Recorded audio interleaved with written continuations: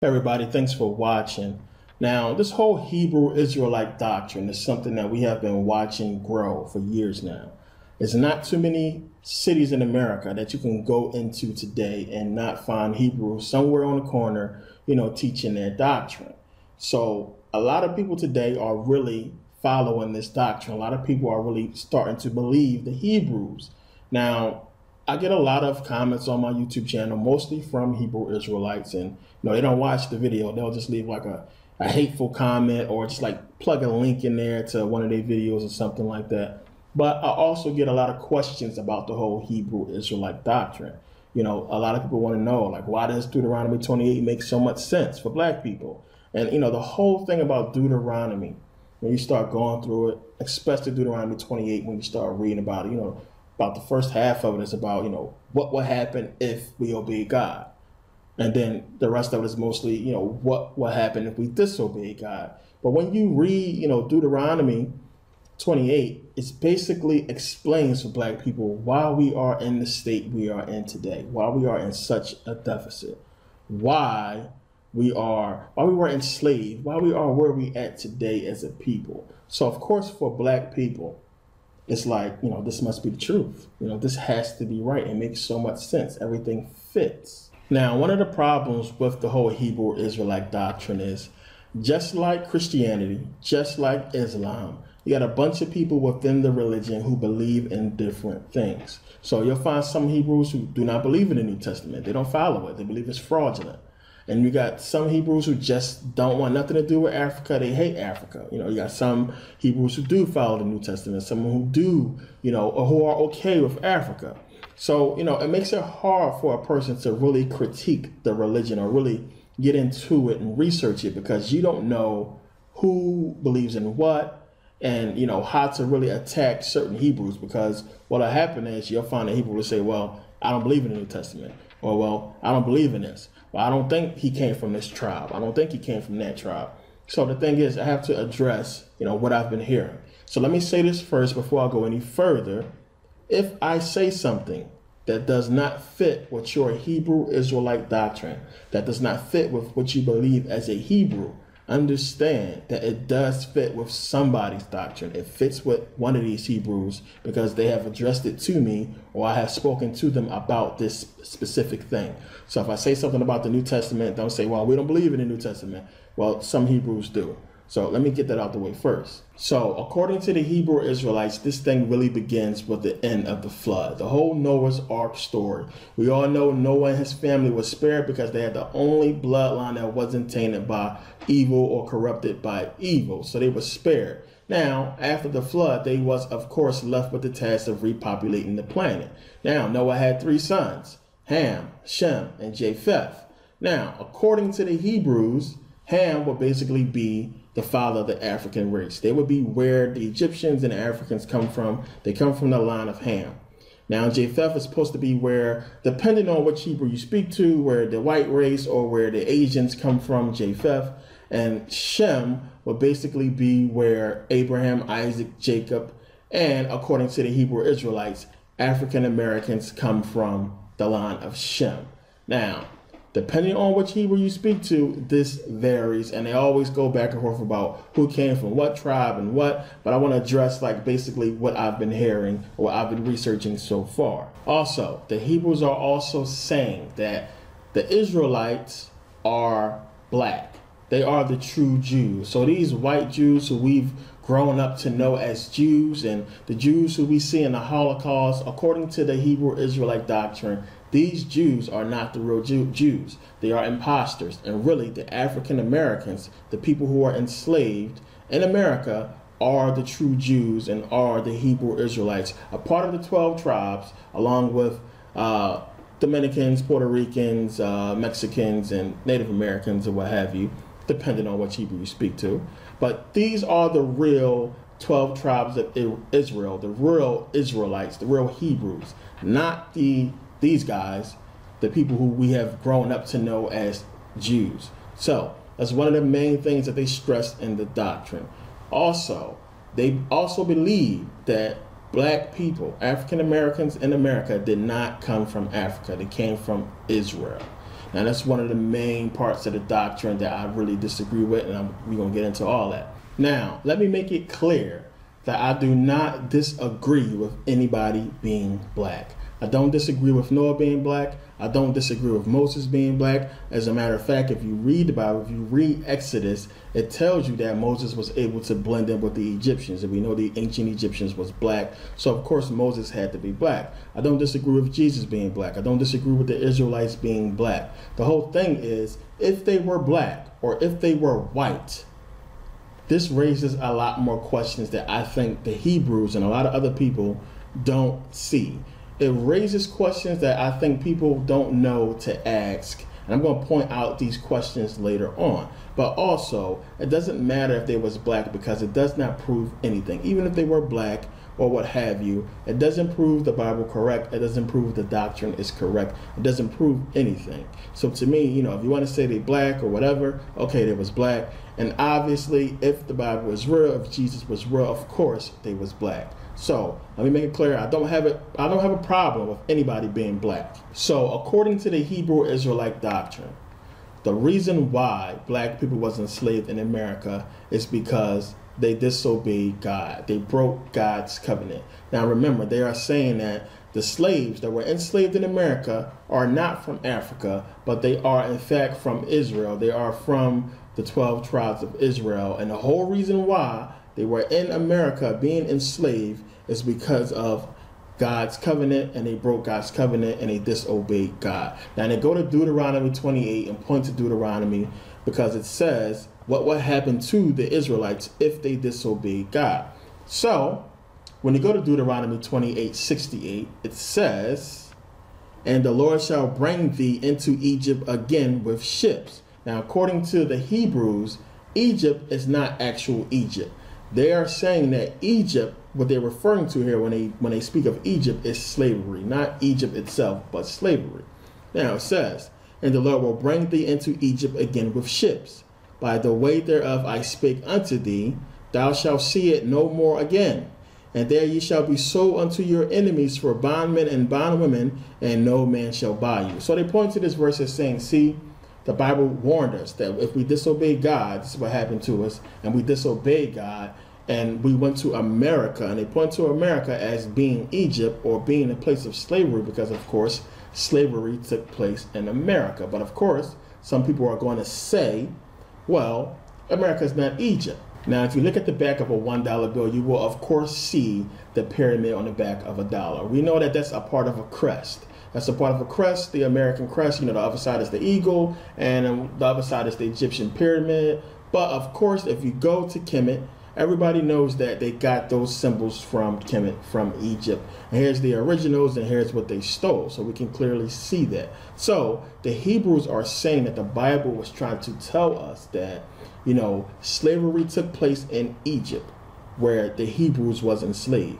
And of course, according to the Hebrew Israelite doctrine, they were also enslaved in America. So the Bible, that verse, Deuteronomy 28:68, was telling us that they would go to Egypt or into bondage or in slavery, and America is representing Egypt with that whole Egyptian pyramid. So we're going to get into later on that whole pyramid thing and the crest on a dollar bill. I'm going to get into that later on and explain that later.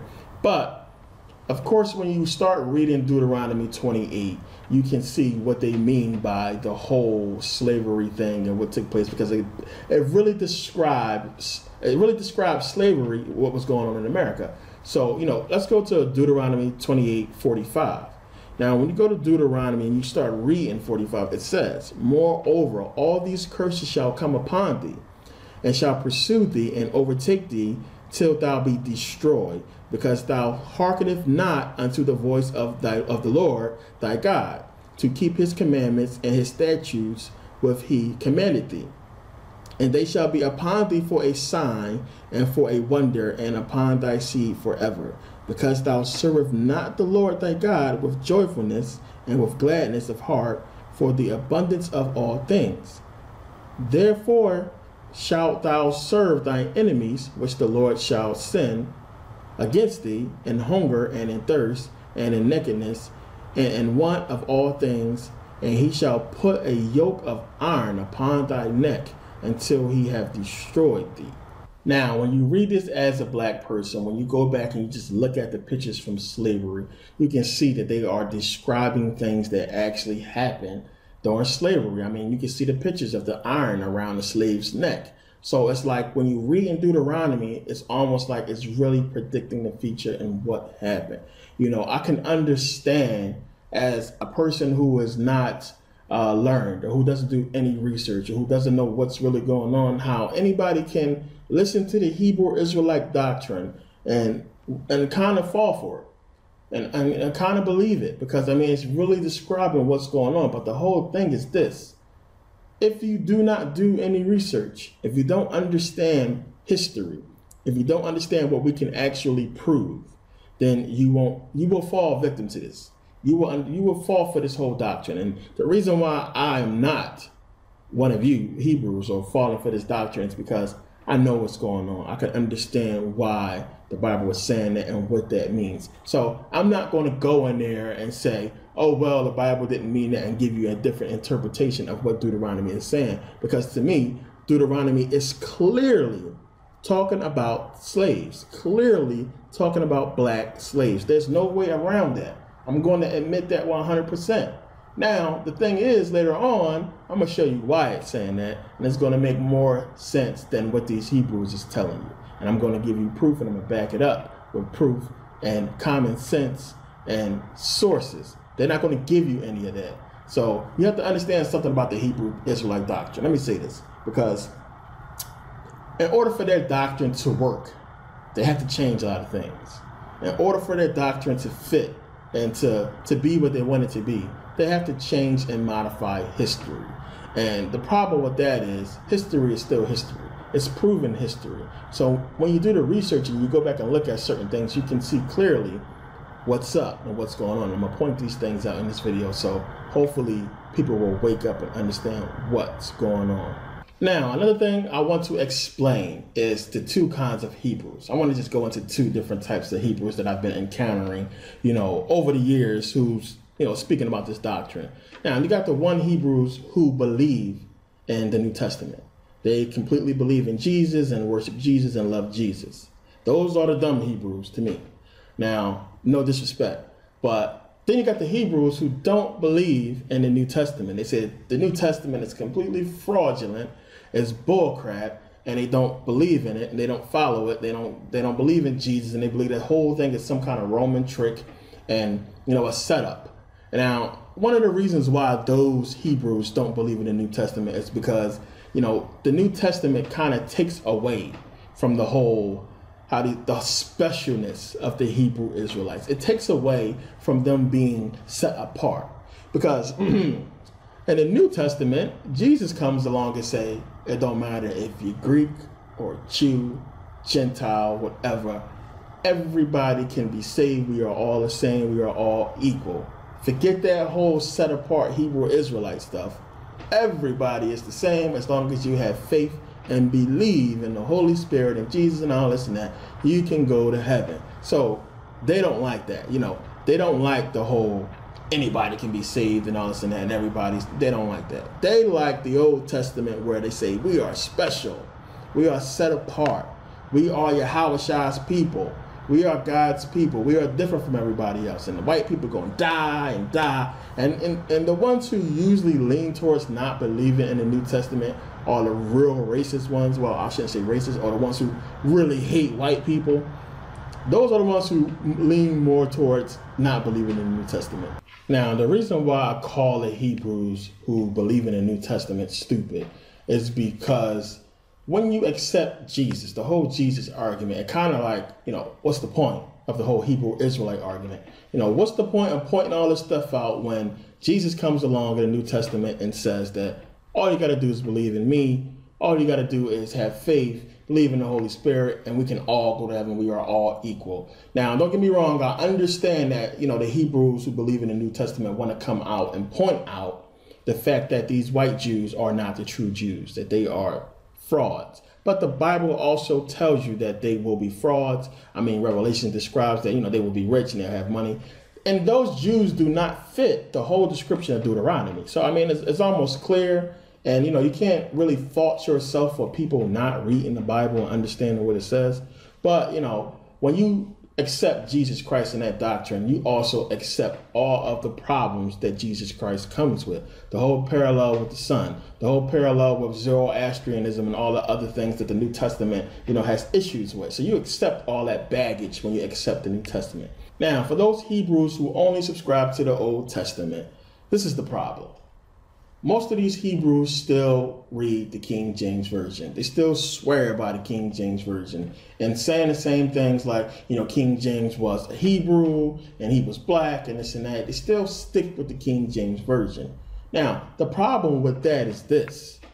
The King James Version contains the Old and New Testament. So when you think critically, when you use critical thinking, if the New Testament is fraudulent, then the whole King James Bible has to be fraudulent. Because if they went through the trouble of creating the fraudulent New Testament, meaning they created it because they did not want to give you any truth, they wanted to deceive you, why would they then give you the truth in the Old Testament? So basically, if the New Testament was created to deceive you, why would they create it to deceive you, then put it in a book along with the truth that they're trying to deceive you from? So if the Old Testament is the truth and you believe in it because it's the truth, then why would they give it to you if they were trying to deceive you with the New Testament, if you understand what I'm saying? Okay, so here's the thing. For the Hebrews who actually accept the New Testament and the Old Testament, as I said before, Jesus comes along in the New Testament and he says we are all equal, we are all one. So yeah, I understand they want to prove their point that these Jews who everybody think are Jews, these white Jews, are imposters. It doesn't really matter when the New Testament and Jesus comes along and says, I don't care if you're Greek or Jew, as long as you believe in me and believe in my word and believe in the Holy Spirit and all that, you can go to heaven, you can be saved, we can all be forgiven of our sins. It doesn't matter what color, race, or creed you are. As long as you accept Christ, as long as you accept his words, you can be saved. So it doesn't really matter. You might as well be a Christian as far as I'm concerned. But for the Hebrews who only accept the Old Testament, now there's a problem as well because, the Old Testament is really old and we don't have the actual original copies. Same thing with the New Testament. We don't have the originals. We have copies of copies. So it makes it hard for us to go to the Old Testament and say this is correct. It is the right thing. And that's one of the problems with religion. No matter what you want to say, no matter how much we go back and forth and disagree with each other, at the end of the day, when it's all said and done, when the debate is done, you still have to have faith. I don't. I have my points. I can put my points out there and say this is my proof against it. But when you present your case at the end of the day, you still have to have faith because there's no proof, which is why the religion requires faith. Now, for the Hebrews who I do speak to in the comment section, it's usually the same argument. They'll say something like, I don't understand what the Bible was saying because I'm not filled with the Holy Spirit, or I can't understand what the Bible was saying. I can't interpret it the correct way because I'm not a Hebrew. There's always something to that effect on my interpretation of the Bible, or when I give them a Bible verse that goes against something that they're saying. So there's always some kind of excuse like that. It's always about the Bible. Hebrews always go into the Bible and use the Bible to try to prove their point. And my whole thing is this. The Bible itself is in question. So you cannot use the Bible as proof as if it is a proven source. The Bible is not proven. So you can't go into the Bible to prove the Bible is correct when the Bible itself is in question. Now, the reason why they go into the Bible, because it's in question and it's not proven and it's left up to interpretation, which is why in this video, I'm going to use history. And history is what's going to really show you the truth about this whole Hebrew Israelite doctrine. And this is stuff that we can prove and stuff that we know is true and stuff that has been written down by numerous people and has been substantiated. So understand, when I use a Bible verse, when I quote a Bible verse, when I quote Bible verses in this video or in any of my videos, I do so because they use the Bible and I have to show what they are using to prove my point. Like I was saying before, you can't be a Hebrew and believe in the New Testament, walking around saying that we are all set apart and the Jews are special when you believe in the New Testament. And Jesus comes along in the New Testament and says we are all the same. We are all equal. Doesn't matter if you're Jew or Greek. It doesn't matter. So this is why I use Bible verses to help prove my point. But now, let me get into this information. Let me get into it because I don't want to take up too much time. But as I was saying earlier, I can understand why a lot of people really go for the Hebrew Israelite doctrine when it comes to the whole Deuteronomy part. Now, it's going to really be geared more towards black people in our whole, relation with slavery. Every black person who reads that Deuteronomy is going to feel that verse. Deuteronomy 28, 45 through 49, where you're just reading it. And, other verses as well. I mean, you can understand that. I mean, you can understand where it's coming from, and it's like, man, that has to be the truth. As I said before, I'm not going to refute who it's talking about. It is clearly 100% talking about African slaves. There's no way around that. But here's the thing. This is the problem. The reason why people are reading Deuteronomy and thinking it's the real thing and thinking that, the whole Hebrew Israelite doctrine has to be true is because they are thinking that Deuteronomy is the same as the original Bible when it's not. So people are reading the Bible. They read in Deuteronomy 28, and they are thinking that it says the exact same thing that Moses wrote when he wrote the Torah, when he wrote the 5 books. So they think it's the exact same thing as the ancient manuscripts. They think it's saying the exact same thing. So, of course, when you read Deuteronomy 28 and you read from 45 to 49 and you read all of the parts that's talking about slavery, you would read that and you would think, wow, they wrote that way back in ancient times. They wrote that way before slavery happened. So they knew it's prophecy. They knew what was going to happen to us. And it's describing exactly what happened to the African Americans in America as far as slavery. So it's some kind of prophecy.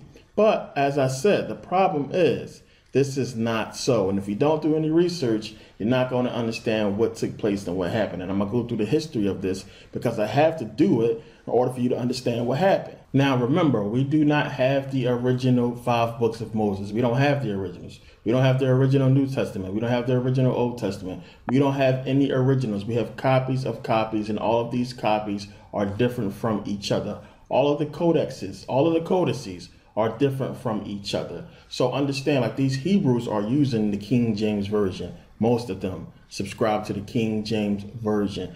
The problem is you want the Old Testament in its original Hebrew. And that's been a problem over the centuries, trying to get the Old Testament to fit what it originally said. And so many people, so many scholars and kings and rulers have put time and money into trying to get the translation correct for whatever reason. I'm going to go into that later. But as it stands today, the oldest copy, the oldest complete copy of the Old Testament in Hebrew is the Leningrad Codex. The Leningrad Codex is the oldest complete Old Testament in Hebrew. Now, of course, the Dead Sea Scrolls is older than the Leningrad Codex. It's much older than the Leningrad Codex, but the Dead Sea Scrolls is not complete. The Dead Sea Scrolls is in a lot of pieces.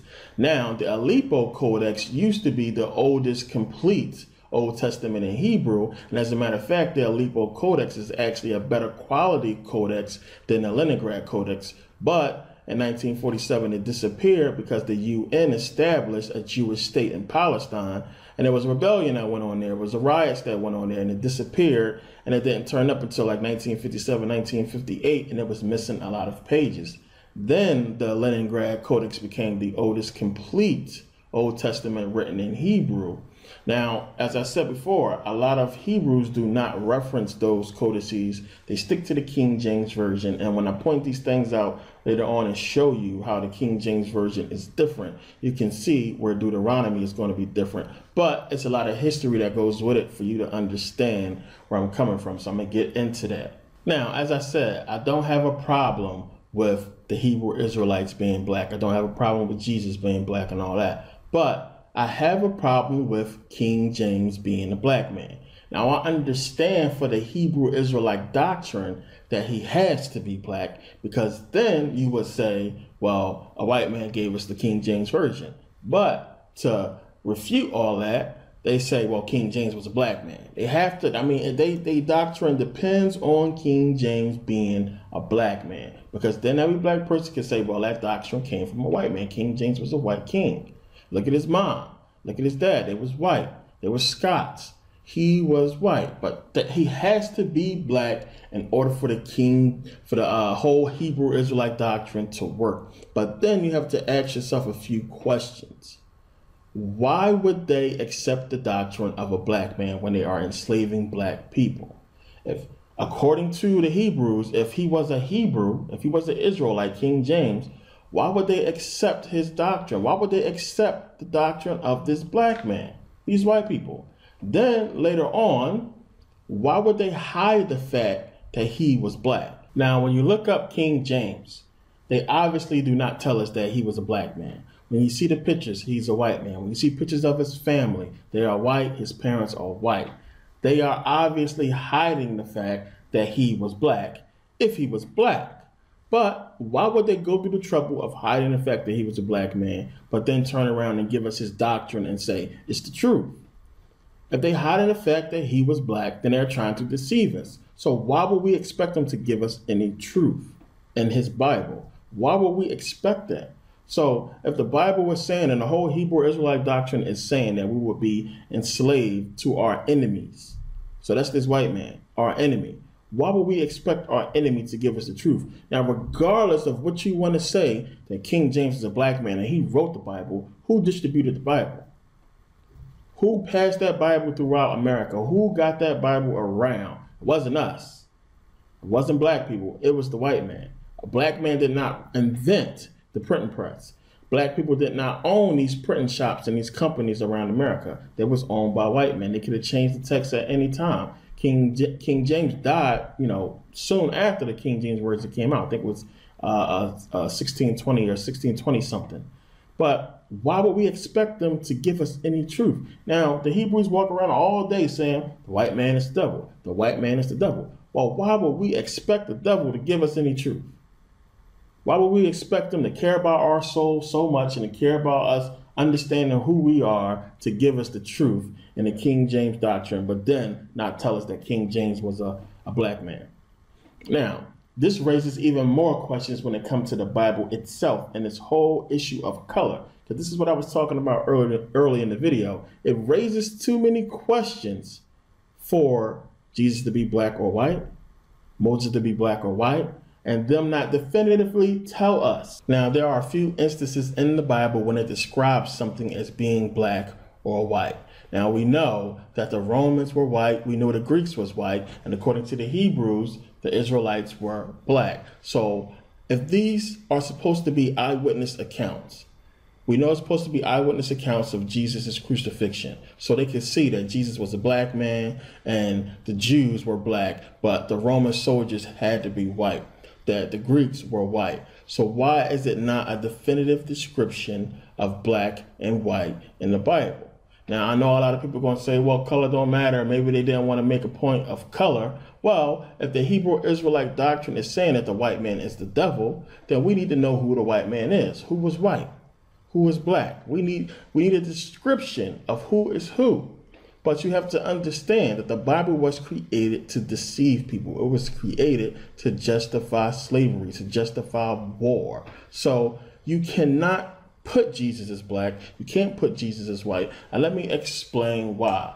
The reason why you can't definitively put Jesus as a white man, because most people will say, well, why didn't they just say Jesus was white in the Bible? If they wrote the Bible, if they wanted to control us with the Bible, if they wanted us to worship a white God, why would they not just say definitively in the Bible that Jesus was white? Now, we grew up with all these images of a white Jesus. White Jesus everywhere we went.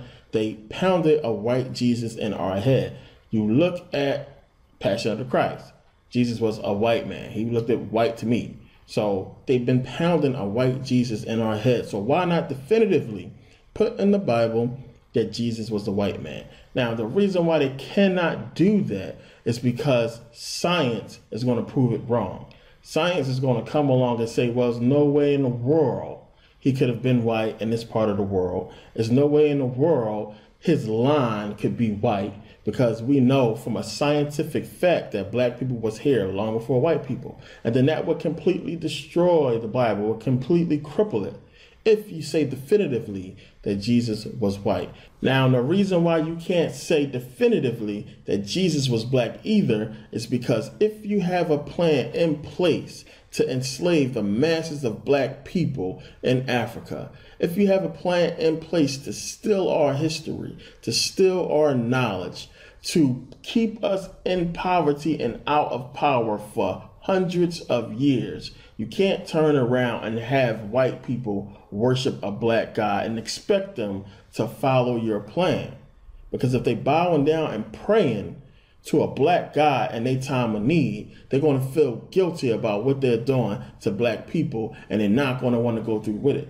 They're not going to sit by and let the things happen to us that have been happening to us over these years and then pray to a black God. They would not be able to do it. So you can't say definitively that Jesus was black either. You have to leave it up to interpretation. Now, when you look at it, they have already basically told the world that he was white without having to put it into the doctrine with the power of motion pictures. So when we look at these movies and we see Jesus being played by a white person, Noah is white, Moses is white, the ancient Egyptians being played by white people, we can't go to them and say, well, science says that there's no way that Noah could be white, because science tells us that black people came before white people. Then they can say, well, it's just a movie. It's just a movie. It's just a person who we got to play a role. But they still get to put into the minds of the masses of people that God is white, Noah is white, Moses is white, and get around the whole problem of the Bible not definitively mentioning Jesus being black or white. And they get to take advantage and cast themselves as being the image of God. The Bible is supposed to be eyewitness accounts. We're talking about prophecies, predictions from the future.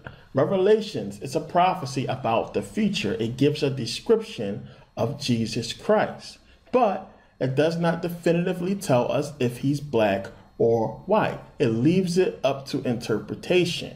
Hair white like wool, feet like brass in a burning furnace. This is not a description. This is bullcrap. This is playing games. Now, if you have a prophecy about our future, then you understand that in our future, in our time, we describe people as being black or white. So to not definitively say that Jesus was a black man, Jesus was a white man, shows deception. And you can't say that, well, maybe they didn't want to put a definitive description because they didn't want it to be about color or race. But we know in our future, we know now today that the white race have definitively taken the image of Jesus Christ and cast him as a white person. And you have more people believing Jesus is white than black. How is that truth?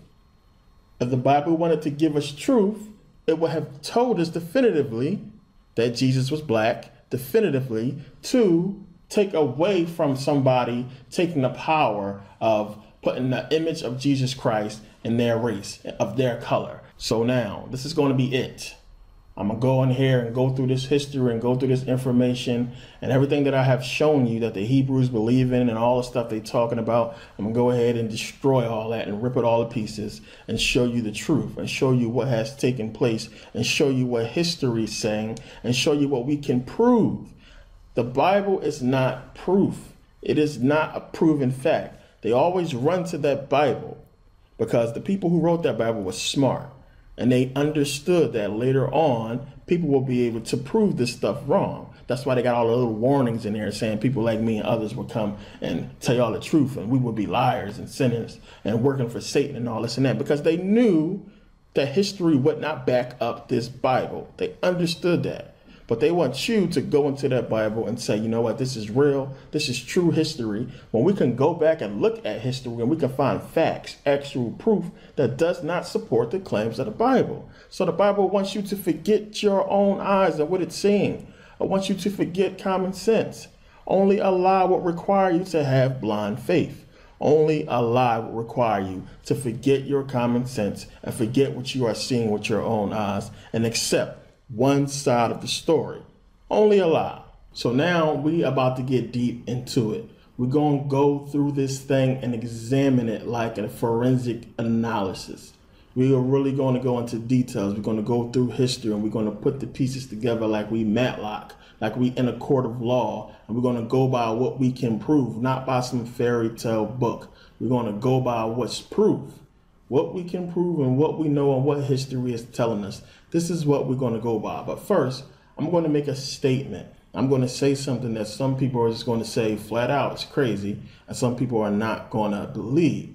But I got into this in my last video, that's Getting the Bible and Christianity Finally Explained. So in this video, I'm going to go a lot deeper into it and get into a lot more details and history about it. And of course, I'm going to give you a lot of sources, and I'm going to back it up with proof, and I'm going to back it up with common sense. And we're going to get into this thing. So first, let me say this. I'm going to just break it down to you and just give it to you straight out flat before I prove my point. The Greeks made up the Old Testament. Plain and simple. This is what history is telling us. The Greeks came up with your Old Testament. They made the whole thing up. They copied it and stole it and basically used Greek mythology and plagiarized it and made it into different stories and added a lot of philosophy into it and a lot of mathematics into it and basically gave the Old Testament to what we are supposed to believe is the Hebrews, but we're not Hebrews. They were the Egyptians that was in Israel, and we're going to go through all that. So what I'm saying basically before I get into the information is the Greeks came up with your Old Testament. I went into this a little bit in the last video. I'm going to go into it a lot more. It was the Greeks. They came up with the Old Testament to control the Egyptians that was in Israel. It wasn't no Hebrews.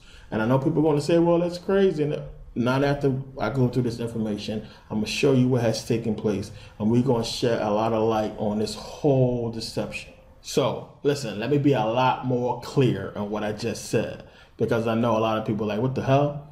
I know a lot of people will stay away from this subject. A lot of people wouldn't touch it. You're not going to find what I'm about to show you in one single book.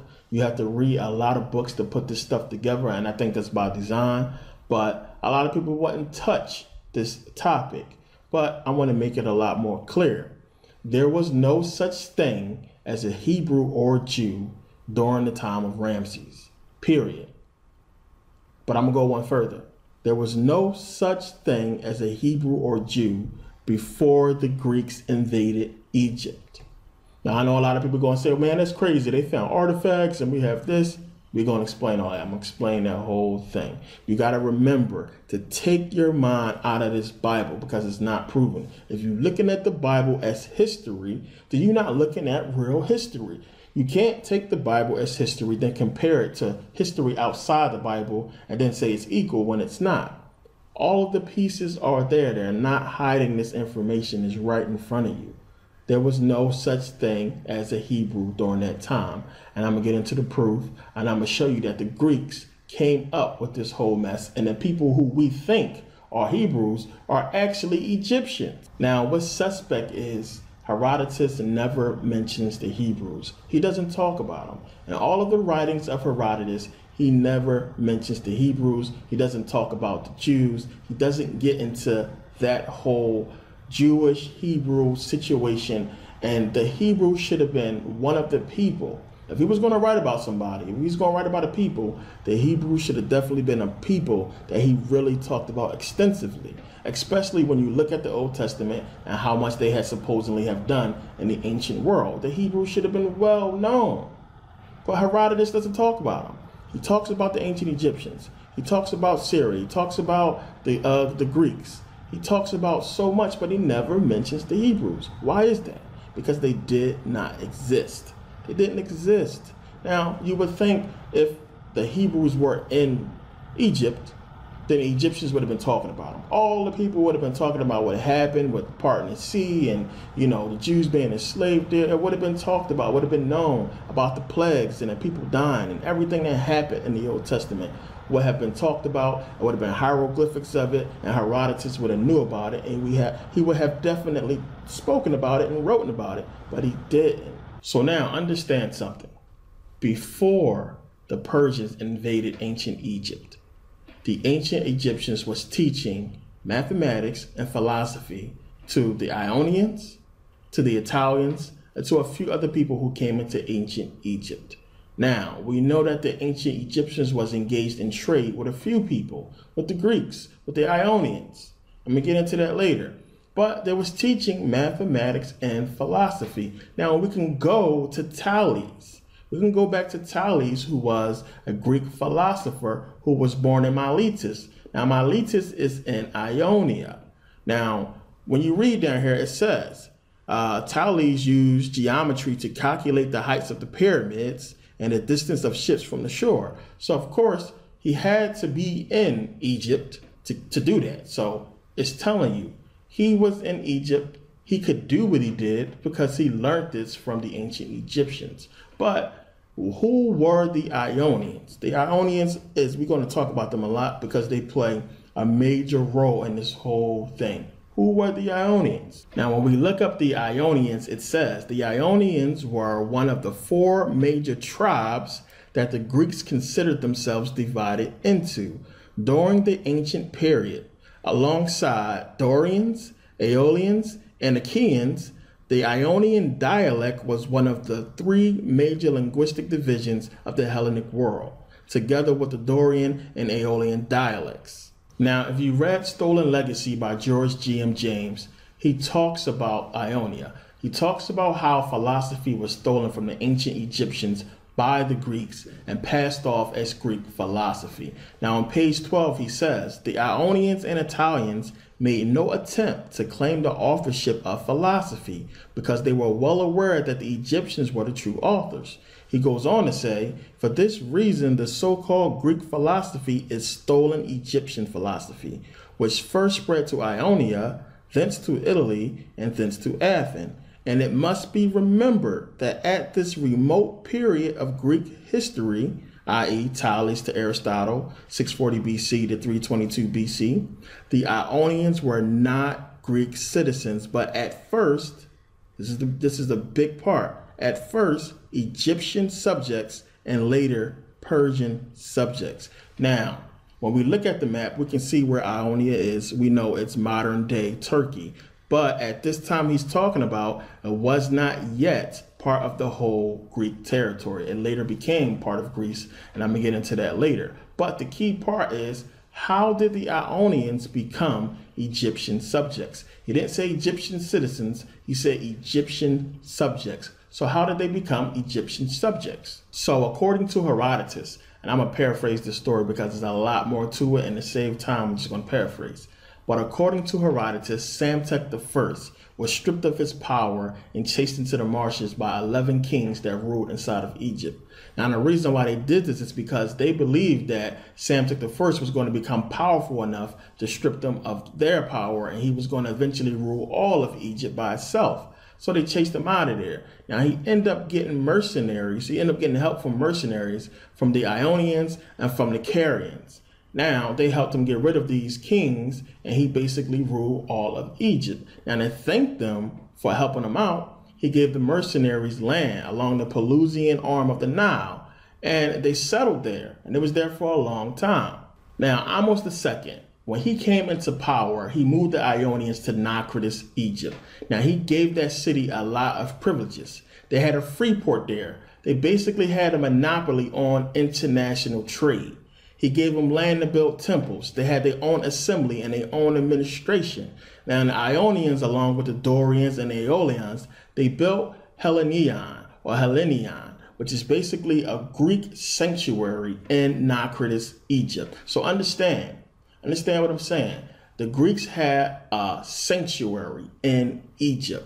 This is something that they are not talking about. But the Greeks and the Carians also had a marketplace there. They had a marketplace in Bubastis and in Sais and in Memphis, Egypt, and Lower Bubastis. So they were trading there. They had a marketplace. This is something that is not talked about Egypt. They're not telling you about what really was going on there. Now, the Greeks that was in Egypt also sent silver to Greece to help with the reconstruction of the Temple of Delphi. Now, this is like history that is not being talked about. And it's crazy when I go and I start reading the Bible, when I start reading a lot of things that have to do with religion. This part of Egypt is not talked about. This history is not talked about because it destroys the validity of the Bible. And then we're going to get in and I'm going to show you this whole Freeport that I'm talking about. We're going to show you because this stuff has been proven. Herodotus wrote about this stuff and we found it. So as I said, the writings of Herodotus have been proven true time and time again. Now, a French archaeologist by the name of Frangadio, using the writings of Herodotus, found a sunken city in the Nile Delta. Now, this sunken city was called Heraklion by the Greeks and called Tanis by the ancient Egyptians. Now, and when they found this sunken city, I mean, it had a free port there. It had ships and they found boats. They've been pulling up statues and pulling up things for a long time from this place. But it just validates everything Herodotus is talking about when he's talking about these free ports and when he's talking about what they had at Naucratis. So it shows you that the Greeks was engaged in trade with the Egyptians. And everybody knew about it, but nobody's talking about it because it destroys the validity of the Bible. It paints the ancient Egyptians in a whole different light when you start finding these things. Now, and I've been trying to get people to read the book Hebrew is Greek for years by Joseph Yehuda. Now, the book is $1,800. I understand that, but you can get a PDF. It's a little bit thinner, lighter. It's not as good as the actual book, but you can read it. Now, it's a reason why this book costs $1,800. That I want you to understand that the Hebrew language comes from Greek. And he proves 100% in this book that the Hebrew language comes from Greek. Now, there's a couple things and a couple points he wanted to make in this book. I want to read to you a few of them. Now, he says that Judean and Ashdodite were not more different one from the other than Hebrew is from Arabic or Aramaic. That the Jewish, the Christo-European, and the Islamic cultures, the triple aspect of modern civilization, all originate from Hellas. That the Hebrews worship Greek gods and follow Greek customs. That Hebrew has a multiplicity of unsuspected dialects and homonyms. That many proper nouns in the Bible, whether divine, ethnic, geographical, or personal, resemble Greek proper nouns, while others have Greek adjectives and common nouns or homologues. That judging by the proportion of epic and poetic homologues and by the primitive grammatical structures to be found in the Bible, one is impelled to the conclusion that the ancestors of the Jews must have been among the noblest and or the most ancient of Hellenes, and that they spoke a language far more ancient than classical Greek. That when the Hellenic affinity of the Phoenicians had long been forgotten, it was assumed that the identity of the Greek with the Phoenician alphabet was simply a matter of borrowing. Herodotus 558 he cites. So let's go to Herodotus 558 and look what Herodotus is saying.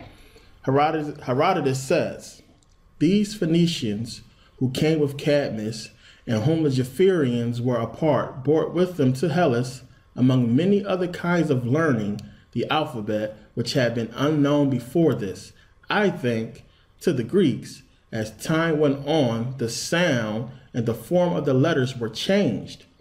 At this time, the Greeks who were settled around them were, for the most part, Ionians. And after being taught the letters of the Phoenicians, they used them with a few changes of form. In doing so, they gave to these characters the name of Phoenicians, as well quite fair, seeing that the Phoenicians had brought them into Greece. The Ionians have also formed, from ancient times, called sheets of papyrus skins, since they formerly used the skins of sheep and goats due to lack of papyrus. Even to this day, there are many foreigners who write on such skins. So now, you have Herodotus sitting there talking about the Greek alphabet. He goes back to the Phoenicians. Now, does anybody pick up on the problem here? What are we missing? If you are talking about a sort of etymology of an alphabet and you go back to the Phoenicians, how can he go to the Phoenicians? This is the key part. Herodotus never mentions the Hebrews.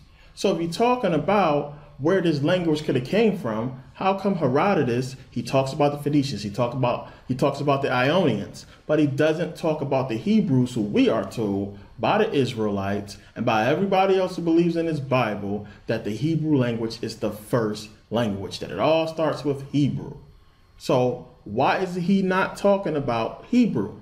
Why does Herodotus never mentions the Hebrew? He doesn't talk about them because, one, he died before the Greeks invaded Egypt, and there was no such thing as a Hebrew at that time. And again, I know people are going to say, well, Greek mythology is not older than the Hebrews. I'm going to prove that. We're going to go through all that because you have to understand what's history and what's the Bible. The Bible is not proven history. So just because the Bible says so doesn't make it true. But we're going to go through that later. Okay, so understand what Joseph Yehuda is saying is when he starts studying this Greek language, when he starts tracing the etymology back and going way back to the dialect and to the alphabet, that it fits with ancient Phoenician.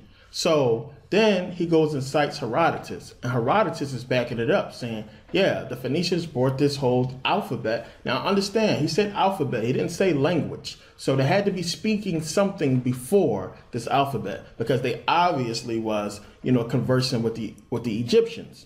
So they obviously spoke Egyptian or some kind of language. So they was obviously able to communicate with the Egyptians. So he's saying that the Phoenicians bring in this alphabet and teach them this alphabet. The Ionians had this alphabet, but they edited it. They changed it around a little bit to fit their dialect, and they played with it, and they came up with something different, which we know today is Greek. We call it Greek, but when you trace it back, it goes back to Phoenician. So he goes off of this, and he does the same thing with Hebrew, and he can trace it back. I mean, he does it very well in the book.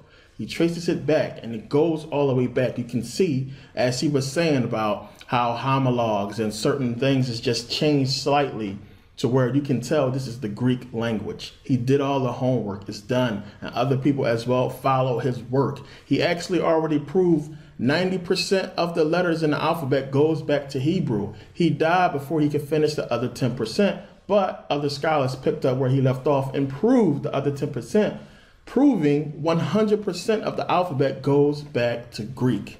But if you don't do any research, you wouldn't know this. Herodotus backs it up. Everything backs it up. And it goes back to the Ionians again. So again, let's look at this.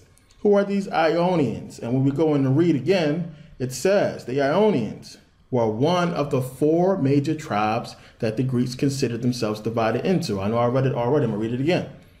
During the ancient period, alongside the Dorians, the Aeolians, and the Achaeans, the Ionian dialect was one of the 3 major linguistic divisions of the Hellenic world, together with the Dorians' Aeolian dialects.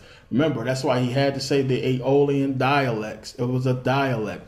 He's gone into the language. But when we scroll down, this is where it gets good, because everybody's waiting for the whole, where's the Bible come into play part. When we scroll down, look at what it says. Biblical.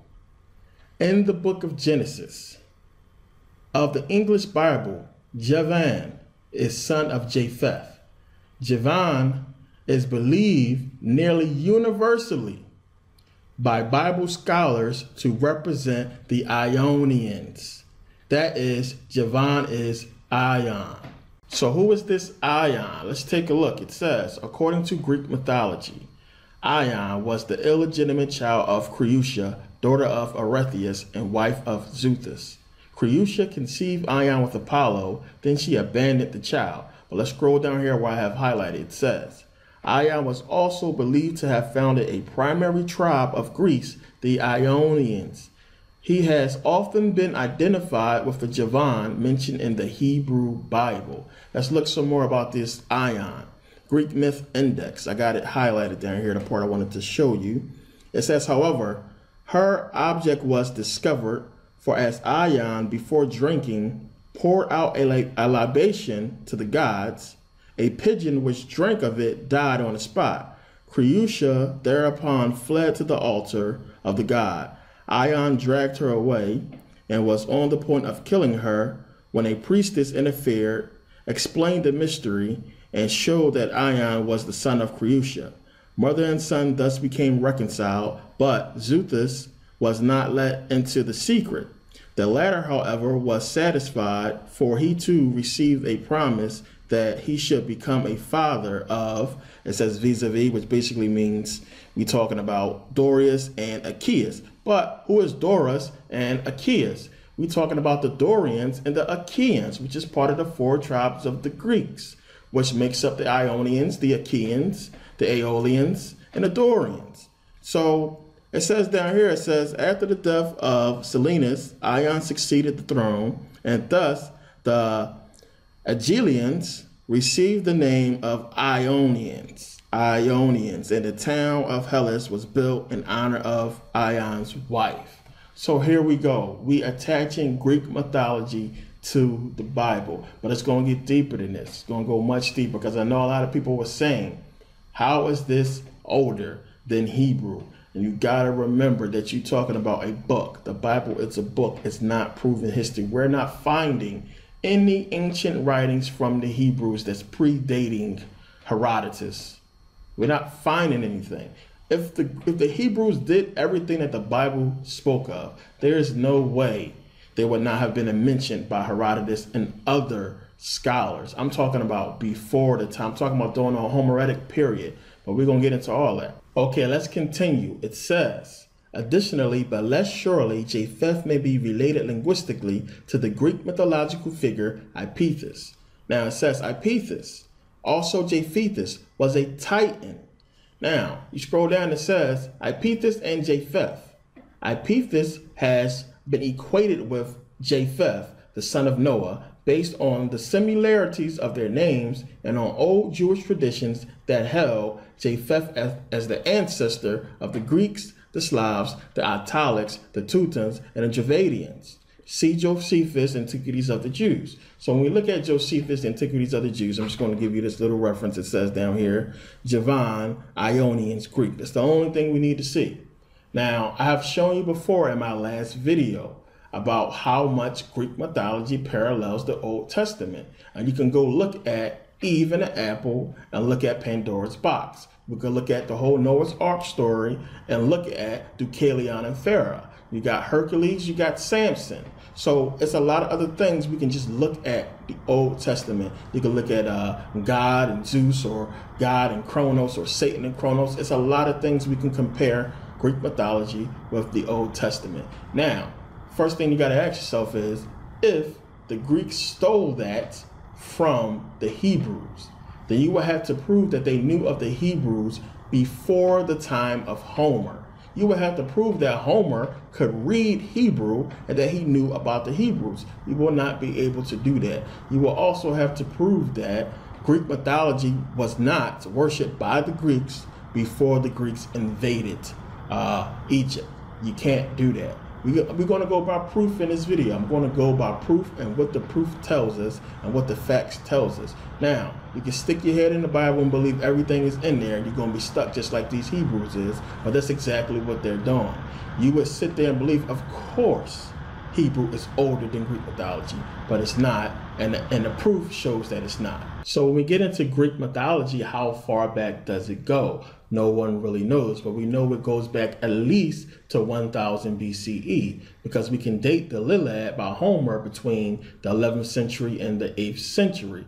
We know that Herodotus speaks of Homer, so we know that Homer was something that was talked about and he exists. Now, a lot of scholars, debate about Homer, and they think that the stories that he wrote about was just folklore. He was just the first one to put it into writing. But people talk about Homer. Herodotus speaks of him. But not just that, we can go to the British Museum.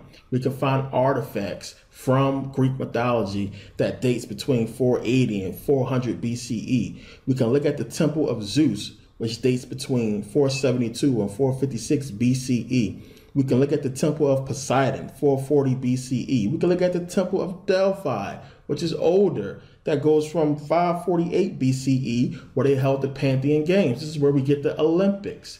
Now, you cannot find me an equivalent from Hebrew. Find me any Hebrew structures that's older than these. These are still around. The ruins are there. They existed. You will not find me any Hebrew structures or anything that existed that is older than what we see here in Greece. So we can't say that the Hebrews came before Greek mythology, or the Old Testament came before Greek mythology, because there is no proof. You can't back it up. You're going from a Bible. It's just a book. There is no proof. No proof to back it up whatsoever. So now, this is supposed to be the oldest example of Hebrew writing they found in Israel. Now, when you go to the National Geographic website where it talks about this piece of pottery that they found, now notice, this is the picture that you mostly see when you try to research this situation. They don't really give you a good look at the actual piece of pottery, not a really, good look. But when you go to the website, it says here, oldest Hebrew text is evidence for Bible stories, ? Now, the actual article goes on to say, the exact nature of the text believed to be Hebrew, written in Proto-Canaanite script, that's not Hebrew, a type of early alphabet, has yet to be determined, but a number of words have already been translated, including judge, slave, and king. But the archaeologist's claims are disputed by an Israeli colleague who says there is not enough scientific information to reach a definitive conclusion. So here comes this Israeli, a Jew, who's saying, no, this is not Hebrew. We can't go ahead and just say it's Hebrew. There's not enough information to make a definitive claim. So you got a lot of people who was looking at this situation and just saying, no, it's not Hebrew. It's not Hebrew. Now, they will lead you to believe. They always tell you it is believed to be. They will lead you to believe that it is Hebrew writing, but it's not. So why not just be honest and say this is not Hebrew? We should know definitively that it is. They have to make this connection and somehow put Hebrew in ancient Israel when that's not the case. We know the Egyptians was there. But when you go to the next page, it goes on to say, Tel Aviv University archaeologist Israel Finkelstein, who was not involved in the Ela excavations, agreed the site is very important, but has significant concerns with Garfinkel's interpretation of the findings. Immediately drawing ties between the site and the kingdom of Judah is a mistake, he said, and it might as well have been Philistine in origin. Also, due to the small number of samples, the carbon-14 dating of the site is also not as precise as it should be, he added. We need to wait for more samples. It's not enough to date the site based on 2 olive pits, he said, because that's what they use to carbon-14 date a piece of pottery. So how are you going to use olive pits when we're talking about Hebrew writing? Well, that's how they do. Now, he goes on to say, he also expresses doubts about the counterpiece of Garfinkel's finding, the text. I am prepared to predict that it will be very difficult to determine whether the text is in fact Hebrew. There will be evidence indicating various possibilities, he said. And the nature of its discovery, this piece of pottery is also not unusual. There is a group of late Proto-Canaanite pottery shards from the same chronological phase that have been found in various sites on the coastal plains. None of them were discovered in Judea proper. So here comes this other archaeologist who's saying that they jumping the gun on this, and it's not Hebrew. So when we go back and we try to start finding ancient Hebrew writings, you're going to always only find a piece of pottery or a shard or something on like a wooden board, something that a 4-year-old could carve into a board. Now, if you get a piece of pottery, if you get something that's old, you can carve whatever you want into it and say it's Hebrew. You need to find stuff like we found with the Greeks. You need to find civilizations. You need to find like whole documentation. It's so unbelievable to me that these people supposed to have existed for so long. They're supposed to have existed for so long and done so much, yet there is so little about them. The ancient Egyptians are so old. Look how much we have on them. Look how much we have on the Greeks. We got a lot of information. We have structures. We have bodies. We have everything. But you can't find nothing when it comes to these ancient Hebrews who's supposed to be ancient. Their writing is supposed to be older than the Phoenicians, it's supposed to be the first writing. But yet, they keep trying to mix in the Hebrew language with the Phoenician, when it should be the other way around. But you can't find any Hebrew. Now, they want to sit there and tell us that, well, God destroyed Jerusalem, or he destroyed Israel like 20 times in the Bible, and a lot of the information got lost. But if he did that, why do we have so much of Egyptian artifacts that we found in Israel? Why do we have so much proof of Egyptians being in Israel, but not actual Hebrews? Now, of course, when I say not actual Hebrews, I mean during ancient times. But they want us to believe that this piece of pottery goes all the way back to the time of King David. Now, we're talking 1000 BCE to 800 BCE, somewhere in that time frame. But of course, there was no such thing as a King David. Now, we are told in the Bible, when you read Samuel chapter 5, 6 through 10, it says that King David basically gave the name Jerusalem to Jerusalem. That before he took over Jerusalem, that it was called Jebus, and the Jebusites was there. So you would have to prove that Jerusalem first was called Jebus before that time, and that there was a people called the Jebusites. You will not be able to do that. When we go look it up, this is what we find. So it says here, the siege of Jebus. Now you go down here, it says, Niles Peter Lynch notes that every non-biblical mention of Jerusalem found in the ancient Near East refers to the city with the name Jerusalem. Offering an example, the Aramaic letters, which are dated to the 14th century BCE and calls Jerusalem Yerushalemu, he states that there is no evidence of Jebus or the Jebusites outside of the Old Testament. Some scholars reckon Jebus to be a different place from Jerusalem. Other scholars prefer to see the name of Jebus as a kind of pseudo-ethnic name without any historical background. So here it is. He's saying that nobody has found anything that refers to a Jebus or these Jebusites. There is no such thing. The people never existed, period. You got to understand, history doesn't lie. You can go ahead and believe this one book if you want. When you go through the actual research, we can't find these people. So now when you read Samuel chapter 5, 6 through 10, when it's talking about King David taking over Jebus from the Jebusites, it never mentions anything about any Egyptians being there. It doesn't speak about Egyptians. But we know the ancient Egyptians was there. We know they was in Israel and ruling Israel around that time because we found artifacts dating back to that time. Now, when you look at the artifacts that they found in Israel, we know that it is proof that the ancient Egyptians was there. So when you go to, this is an article from ArtNet News. It's talking about these artifacts. It says, more than 300 ceramic artifacts were excavated from a cave in Negev. Now that's South Israel. Most of them in astonishingly good condition. Archaeologists also unearthed dozens of jewelry items made of bronze, shell, and faience, as well as unique stone tools made of yellowish alabaster, seal rings, and makeup flacons, all dating back to 1500 to 1000 BC.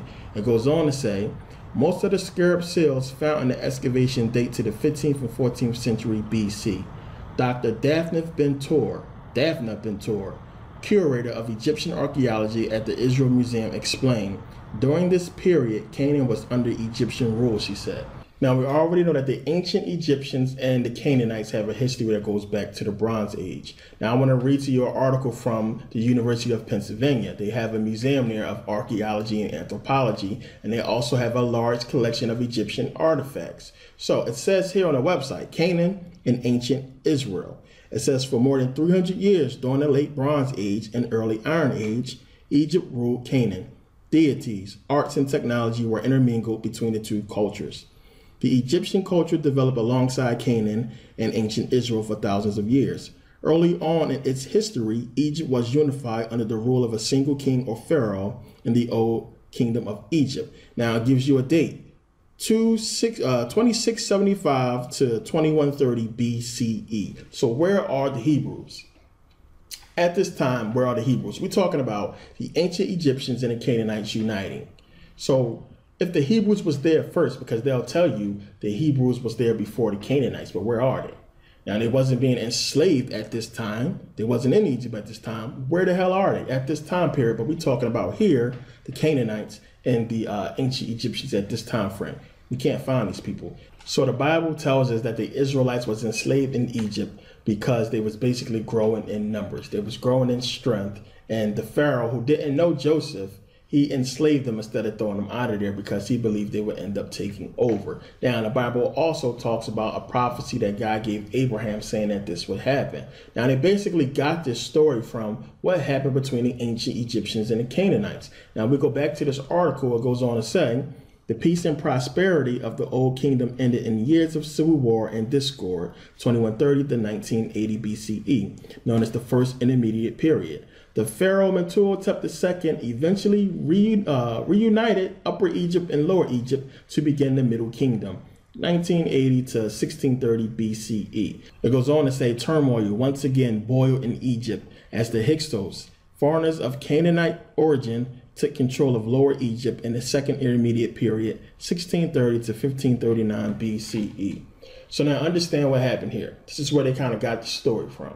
So you have the Hyksos, who are of Canaanite origin, coming into Egypt or coming into territories of the Egyptians and basically getting into skirmishes with the Egyptians. So the Egyptians realized these people were of Canaanite descent. So they basically said, all you Canaanites, y'all got to go. Y'all got to get out of here. So if you're going to stay, any Canaanites who stay, you have to follow Egyptian rules. It's going to be a curfew. You got to follow Egyptian customs and culture and stuff like that, or else you got to go. So they believe a lot of those people who left end up joining the Hyksos and coming back and eventually taking over Lower Egypt. Also understand that the Hyksos are believed to be of mixed race, that they are half Canaanite and half something else, or Canaanite and something else. We can't figure out who exactly they was mixed with, but most scholars believe that they were of mixed race and half of them was Canaanite. Now let's go back to this article down here. It says, in 1456 BCE, Pharaoh Thutmose III won a decisive battle against a coalition of Canaanite rulers at Megiddo. Now understand, Megiddo is basically northern Israel. This is basically what the Greeks call Armageddon. That's where they get it from. Armageddon comes from here. Now the great Pharaoh recorded his triumph in Egypt, and he talked about this. But understand, 1456 BCE, 1456 BCE, we're talking about when was the Exodus? Now, the date that they give us for the Exodus is between 1446 BCE and, maybe 1250 BCE. Now, I'm not saying any of the dates that I use, I'm not saying that all Israelites agree on it, because it's one of the things that smart Hebrews don't do. They don't give you any dates because the dates never fit with anything. But you got to date something. So we're going to go with the official dates that they give us. And it's 1446 BCE. And maybe 1250 BCE, but we know that's not true. The problem with these dates is this. The date of 1446 BCE puts the Exodus during the rule of Thutmose III. So that would be weird that a man named Moses actually freed Hebrews from Egypt during the reign of a pharaoh named Thutmose. So that's kind of suspect right there. Another thing is this. The Bible doesn't speak of Thutmose III. You would think that they would know the Pharaoh's name and put it in the Bible. It does speak of Ramses. Now, the whole problem with Ramses being the Pharaoh under the Exodus is he wasn't Pharaoh in 1446 BCE. So let's go to the second date, which is 1250 BCE. But we know that he wasn't Pharaoh at that time as well. His reign ended at 1213 BCE. So who were they enslaved under? The reason why they want to use Ramses is because when you go to Egypt, when you look at the hieroglyphics, you can see Ramses bashing the skulls of what looks like slaves and chasing down and running people over in his chariot, just the way they describe the Pharaoh in the Bible. But what they don't tell you is these were the Hittites. They were not slaves. There was not Jewish slaves. There was not Hebrews. These was the Hittites that you see in those hieroglyphics. They also point to hieroglyphics that show people that look like they are in bondage, look like they are slaves, but they don't tell you that this was during the Hyksos reign, and most of the people you see enslaved were the Egyptians themselves. So even if they was enslaved under Thutmose III, and let's say the Exodus happened, they wandered for 40 years, they were still in Egyptian territory under Egyptian rule. Even if they was enslaved under Ramses and they wandered for 40 years and then ended up in Israel, they would still be under Egyptian rule. We know for a fact that the Egyptians were still ruling Phoenicia. We know that Ramses III lost it in 1156 BCE. So this will be, you can factor in the time, and the Egyptians are still there. We found artifacts showing that they were still in Israel during that time. We know they was there. We can't find any proof of this whole Exodus, of the Israelites being in Israel during that time period. Nobody knows, which means it never happened. So let's start bringing all this thing together, because I'm going to show you what has taken place in this history. And you can piece it together when you start going back and looking at certain things. And this whole thing really begins with the rule of the Ptolemies. Everything starts when the Greeks take over Egypt. Now, we know that the Persians conquered the Phoenicians, and when they did so, they amassed an army large enough to go ahead and conquer the Egyptians. Now, after they conquered the Egyptians, they went on into Ionia to conquer the Ionians, but the Ionians got help. It says, in 498 BC, supported by troops from Athens and Eretria, the Ionians marched on, captured, and burnt Sardis. However, on their return journey to Ionia, they were followed by Persian troops and decisively beaten at the Battle of Ephesus. So now you had the Persians going into Ionia. They was getting help from the Greeks, but they still managed to conquer the Ionians. Now, later on, Darius I, because the Greeks helped the Ionians, they went on and marched into Greece to try to conquer the Greeks. But the Greeks beat them at the Battle of Marathon. And this is the whole reason why Alexander and the Greeks went on into Egypt to conquer Darius I and wipe out the Persians inside of Egypt. So now we're talking about the Greeks conquering Egypt. They have control over Egypt. Understand, they actually conquered Israel before they came into Egypt. So Alexander the Great died 323 BCE. Then we get the rule of the Ptolemy. The whole Ptolemaic era begins here. Now understand, in history, as far as history is concerned, this is where the Old Testament comes from. We don't get no Old Testament without the Ptolemies, without the Greeks, period. So when you try to trace it back to the origin, we're talking about the beginning of the Old Testament. Officially, when you go back and look at the story, it goes back to the Septuagint. And according to history, how did we get the Septuagint? How did the Septuagint come about? It all goes back to the letters of Orestes and LXX. This is how this whole thing's supposed to have begun. Now understand, we don't have the original Hebrew version of the Old Testament. We don't have it. So all of a sudden, out of nowhere, we get the Septuagint. So we got to see, where did the Septuagint come from and how did the whole thing come about? And for that, we point to the letters of Orestes. So now understand, the letters of Orestes is just as suspect as the Tanakh. It's just as suspect as the Old Testament. The only difference is we can actually look at the letters of Orestes and trace it back to a people that have a proven history that we can see. We can actually trace it back to a people who was, proven and has a history. We know about the Ptolemies. We know they existed. We can prove it. As with the Tanakh, we can't prove the existence of Moses. We can't prove the existence of these people. We can't prove what the Old Testament is saying. So as far as the Old Testament, the history of it lies within the book itself. We can't go outside of it and validate it, period. But with this letters of Orestes, we can do this. Now, I'm not saying that it's correct, because it's obviously not. And a lot of scholars, every serious scholar, agrees that the letters of Orestes is bogus. And I'm going to get into that later. But the whole thing about the letters of Orestes is talking about how the Septuagint came into place. So basically it's saying that, the librarian of Ptolemy, the first Philadelphia, has basically said we need a Greek version of the Hebrew law. So he tells Ptolemy, and Ptolemy basically spends all this money and frees a whole bunch of slaves to get the Jews to make this copy for him, to go ahead and do this translation. So he gets 6 elders from each of the 12 tribes of Israel to come to Alexandria, Egypt, to do the whole translation. So, Septuagint means 70, but it was really 72 people who basically translated the whole thing, in 72 days, according to the letters of Orestes. Now, when you start reading the letters of Orestes, the librarian is trying to convince Ptolemy that he should release some of the Jews in order for them to get the Jews in Israel to actually do this whole translation. Now, he goes on to say that, you release some of them, it'll be like in good favor, it'll be a good thing for them, it'll be basically a good look. And that he basically goes on to say that we all have the same God, except that we call our God Zeus.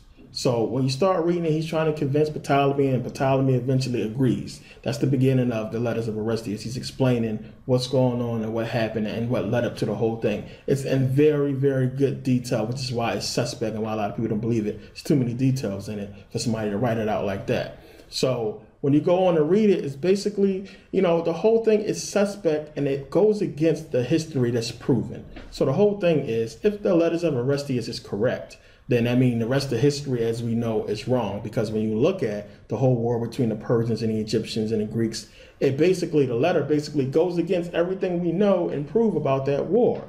It goes against it. So if the letters is correct, then it goes against history, and history is wrong, so that can't be. But if it's false, then it basically proves that the Greeks went on ahead and created the Old Testament. It gives a lot of validity to that story. Okay, so letters of Orestes. In this part, I want to read real quick because I believe it's an important part. It's a very long letter. There's a lot to it. So if you get a chance someday, go online and find it and read it and study it. Because when you start to compare it with actual history, when we start to compare it with the Bible too, and we start to compare it with what we know, then stuff doesn't fit. It don't work out when when you start to compare it to what we know. So it says here, go down to letters of Orestes, start at 35.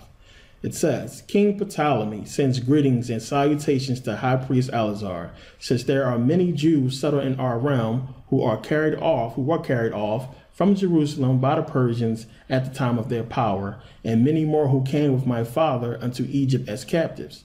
Large numbers of these he placed in the army and paid them higher wages than usual. Now understand what he's saying here. He's saying that he took Jews. Now let's go to the Hebrew Israelite, definitions of Jews. According to them, they were black. They were black people. Like I said, I'm not disputing that. But according to this letter, we're talking about the white Greeks took black Jews and put them into his army to fight against black Egyptians. This is what this letter is saying. So it goes on to say, and when he had proved the loyalty of their leaders, he built fortresses and placed them in their charge, that the native Egyptians might be intimidated by them. And when I ascended the throne, adopted a kindly attitude towards all of my subjects, and more particularly to those who were citizens of yours. He's basically kissing the high priest's ass here, and it doesn't sound like something a Ptolemy would do. He's basically saying, hey, I liked your people. This is what happened, and I gave them jobs, and I did this, and he's kissing his ass trying to get this thing done. But we got to realize that they had already conquered Israel. They under the rule of the Greeks. So why all this ass kissing? So let's keep going. I have set at liberty more than 100,000 captives, paying their owners the appropriate market price for them. And if ever evil has been done to your people through the passion of the mob, I have made them reparations. The motive which prompted my action has been the desire to act piously and render unto the supreme God a thank offering for maintaining my kingdom in peace and great glory in all the world. Moreover, those of your people who were in the prime of life, I have drafted into my army, and those who were fit to be attached to my person and worthy of the confidence of the court, I have established an official position. Now, since I am anxious to show my gratitude to these men and to the Jews throughout the world and to the generations yet to come, I have determined that your law shall be translated from Hebrew tongue, which is in use amongst you, into Greek language, that these books may be added to the other royal books in my library. So he's saying basically what I said, that we want this whole thing translated. But understand, for this translation, he's given up a lot. Now, if you get a chance to read the letter, I'm not going to go through the detail, but it goes in details of the wealth, all the gold and everything that he gives them for doing this. That's one thing. And 100,000 slaves he released. And he pays all the people who own slaves. Now, understand, Ptolemy II Philadelphus. Now, I may have said Ptolemy the First before. I just thought about that. If I said that, understand there's a lot of information going on in my head. I'm trying to get it out fast. And let me say this also. I know I give you guys a lot of sources and I read from a lot of things, but I try to find sources online so I can show you where my information is coming from instead of giving you a lot of book references. I understand a lot of people can't afford to buy some of these expensive books, so I try to find sources, as many sources as I can, to show you guys so you can understand that I'm not just saying this. I'm not just making this stuff up, and it's not just coming from Merkabah. It's not just coming from me. It's coming from sources and books that I've read. Now, I'm going to give you a lot of references and show you a lot of books, but I want you to be able to, hop on your phone and go online and find these references and find these sources so you can get this information as well. And not have to order a book and wait for it to come. And, by then you probably done forgot all about the whole situation. So I try to give you as many references as well. Now, that being said, Ptolemy II Philadelphus, he actually made a law basically saying that if you don't turn in your slaves, like if you don't turn in your slaves and get this money, that if somebody snitches on you, and there will be a trial, they'll basically put you on trial. And if you are found guilty, you will become the slave of the person who snitched on you. So that's kind of crazy. So, there's a whole big debate about, what if the slaves have kids? Are you going to give us the same amount for each kid? So Ptolemy II ended up saying, yeah, we'll give you the same amount for each kid. So a lot of people was getting rich off of, these slaves, according to the letters of Orestes. It's another thing that makes it suspect, because it's like, why give up so much money? Why free 100,000 slaves, all this to get a translation, when you could have just forced a translation, and you could have just made them do a road translation and then got a Jew snitch or got somebody who actually spoke Hebrew to validate it. But he gives up so much, and then later on, the whole letter is contradicted by the actions of the next Ptolemy. The whole Greek Hellenistic age is all contradicted by that. So it doesn't support what this letters of Orestes is saying. But it's also suspect that you would free some slaves to go on ahead and make a law that's going to make your own citizen slaves if they don't agree with it. It's all suspect, and a lot of scholars disagree with it. So now at some point, these letters of Orestes ends up in Jewish hands. We know Josephus talks about the letters of Orestes. But now a lot of scholars didn't agree with the whole thing and thought it was bogus. Now it says here, Demetrios of Phileron, a client of Ptolemy I Soter, is not a good candidate as a collaborator with Ptolemy II Philadelphus. Now, this Demetrios is basically the librarian who I told you about, who went to Ptolemy II and said, hey, we need to get this whole thing in the library. We need to get this translation done. So listen to what he's saying. He's saying Roger S. Bagnell notes that he made a strategic mistake at the beginning of the reign of supporting Ptolemy's older half-brother and was punished with internal exile, dying soon after. So he's saying that, this dude is not even a good candidate to put into this whole story, because he died. He wasn't even really cool with Ptolemy II Philadelphus, for Ptolemy to go ahead and give up 100,000 slaves and all this gold and everything. So the whole thing is suspect just on that alone. And according to this dude, he was dead. So now, another critic says here, physiological analysis by Louis Vives proposed that the pseudepigraphic letter was a forgery being written by an author living half a century after Ptolemy II Philadelphus, 285 to 246 BC, and assuming the name of Orestes. The inconsistencies and anachronisms of the author examined and exposed first by Humphrey Huda, 1659 to 1706, placed the writings closer to 170 to 130 BCE. So now that's like huge, because these things supposed to have been written, we're talking about during the time of Ptolemy II Philadelphus, which is like way before this date here. Now it goes on to say here, this is Bruce Metzger. He writes, most scholars who have analyzed the letters have concluded that the author cannot have been the man he represented himself to be, but was a Jew who wrote a fictitious account in order to enhance the importance of the Hebrew scriptures by suggesting that a pagan king had recognized their significance and therefore arranged for their translation into Greek.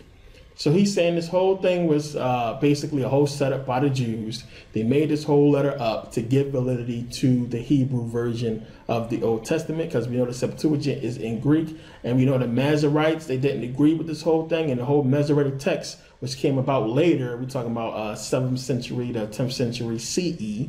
Now the Masoretes went on ahead and created the Masoretic text, which is the Old Testament in Hebrew. This is where the Aleppo Codex and the Leningrad Codex comes from. They use the Masoretic text to reference. Now, let me go into what really happened here in Israel. Let's look at the truth and what the proof is telling us. Now, we know for a fact that the ancient Egyptians was already in Israel. No other civilization to this date has ruled Israel longer than the ancient Egyptians. That's a fact. Nobody has ruled it longer than them.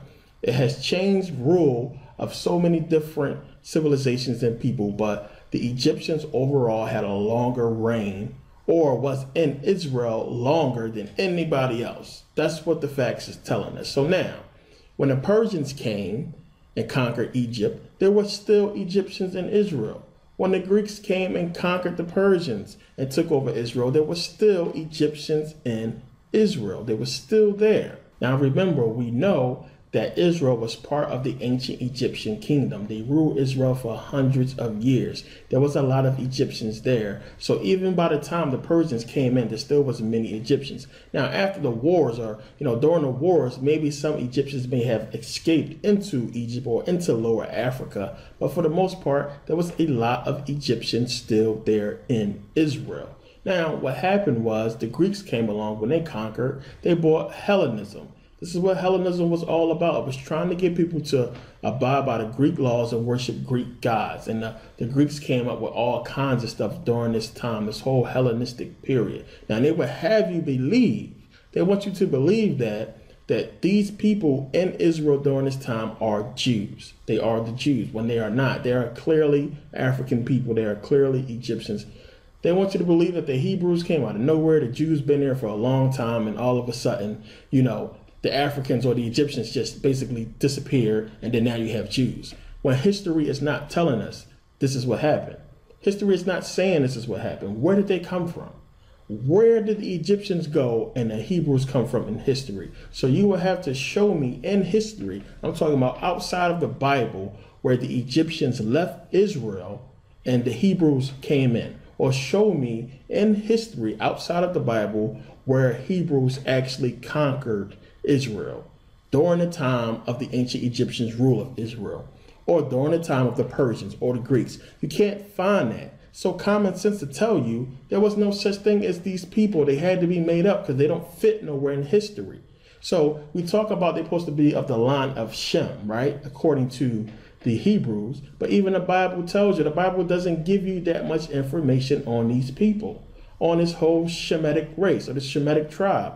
Doesn't talk about them. They come out of nowhere. The Bible even tells you that they basically conquer all the land that the descendants of Ham basically set up. So whenever the Hamites go somewhere and they set up a civilization, then the race of Japheth, the descendants of Japheth and the descendants of Shem come and just basically conquer it, which is what the Bible was about. And I'm going to get into that later.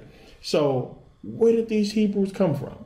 History is not telling us that they was there at all. This whole thing, as I said, starts with the Greeks. So now when we go back, we find Hellenistic Judaism. And Hellenistic Judaism completely contradicts the letters of Orestes. Because in the letters of Orestes, the whole theme of Greece was basically to free the Jews, get this whole translation done. Because they basically said, hey, we all worship the same God, we just call them different names and everything is cool. But Hellenism is basically contradicting all that. Because Hellenism is basically trying to force these Jews to worship Greek gods and follow Greek customs. Now understand, the Greeks actually ruled Israel during this time. So how could Hellenism and Judaism coexist? They could have just tore down all the temples and forced the people to worship Greek gods. And that's basically what happened, except that there was no Judaism. Judaism was created by the Greeks, but they have to put it together to make it seem like they both was there at the same time, when you really think about it, it doesn't make any sense for them to be there at the same time. So listen, it says, Hellenistic Judaism was a form of Judaism in the ancient world that combined Jewish religious traditions with elements of Greek culture until the fall of the Roman Empire and the Muslim conquest. Now listen, that is very important right there. It says until the fall of the Roman Empire. Why till the fall of the Roman Empire and not the Greek Empire? Understand that the Romans came along and they obviously continued with this whole Hellenistic theme. Why? That is the key point. And a lot of people is not putting that together, that when the Romans conquered the Greeks, they got the whole Greco-Roman era. That's why they put them together, because they obviously figured something out. So what happened is you have Hellenism. So what is Hellenism? What is this whole Hellenistic rule? You have the Greeks trying to force a culture onto a people. So if you're trying to force a culture and a religion onto a people, and you are the ruling elite, why would you allow those people to practice their own religion when you're trying to get them to practice yours? So it don't make sense for Hellenism to allow Judaism to exist when the Greeks are the rulers, if you understand what I'm trying to say. So it doesn't make sense that this whole Judaism was going on, because Hellenism was a religion. They had a Hellenistic religion, and it was the worship of Greek gods and Serapis. So let's go here and check this out. It says Hellenistic religion. Hellenistic religion is any of the various systems of beliefs and practices of the people who lived under the influence of the ancient Greek culture during the Hellenistic period and the Roman Empire. So understand, it's talking about, this is Rome and Greece allowing this to go on. Now, when I finish reading this, and as I'm reading it, to people who are in the know, if you study a lot, I think a light bulb is going to go off in a lot of your heads. For those of you who understand the astrology and the mathematics that's in the Bible, this is going to make a lot more sense to you. So it gives a date here, 300 BCE to 300 CE. There was much continuity in Hellenistic religion. The Greek gods continued to be worshipped, and the same rites were practiced as before. So if they practicing the same things, they practicing worshiping the Greek gods. So why would they allow Judaism to continue? It didn't exist yet, obviously. Change came from the addition of the new religions from other countries, including the Egyptian deities, Isis and Serapis. And we know Serapis was basically created by Ptolemy. And the Syrian god of Atargatis and Hadad, which provided a new outlet for people seeking fulfillment in both the present life and the afterlife. The worship of Hellenistic rulers was also a feature of this period, most notably in Egypt, where the Ptolemies adopted their early pharaonic practice and established themselves as god kings. Understand that, god kings. They wanted to be god kings. They wanted to be worshipped. They didn't like the fact that these black people was worshiping these black gods and that white people was worshiping these black gods. So they wanted to be god kings. This is where whole Serapis thing come from. When you look at Serapis, he looks like Jesus. He looks like Zeus. This is where it starts out at. Elsewhere, rulers might receive divine status without a full status of a god. Magic was practiced widely, and this too was a continuation from earlier times. Throughout the Hellenistic world, people would consult oracles and use charms and figurines to deter misfortune or to cast spells. Also developed in this era was the complex system of astrology, which sought to determine a person's character and fortune in the moments of the sun, moon, and planets. I'm gonna stop right there. This is important to understand, because a lot of people don't realize that they knew about this stuff. A lot of people think way back then, even though they see the pyramids and they see what the Egyptians did, they think these people was just super primitive and they didn't know nothing. They knew about all this stuff, and you can see it in the Bible for those of you who are in the know. You know what's there. You know what Genesis is talking about. You know what Adam and Eve is really about. And I'm going to get into that. So it's showing you that these people knew about this. They understood what was going on. And it was trying to get these people in Israel to worship these gods. But obviously they were not. So what did they do? They created the Old Testament and forced this whole religion on these people. Since you know about Serapis, since you know about Zeus and everybody like that, we're going to have to get some of these black leaders who basically are in Israel. We're going to have to bring them to our side and get them to teach this whole thing to the other people, to get them to learn this whole Old Testament. That's how it started. Whether you want to accept it or not, and I'm going to continue on and get into more proof, more sources and everything, but that's what happened, because they wouldn't accept Serapis. They wouldn't accept them. They wouldn't accept Zeus. They wouldn't accept none of this stuff. Which is why you find Greek mythology in the Old Testament, as I was showing you before. We're going to switch it up, and we're going to create this whole religion, and we still going to get y'all to worship it. We're going to force it on y'all. We just ain't going to tell y'all what it is. Now, another people who I don't want to forget is the Assyrians and the Babylonians.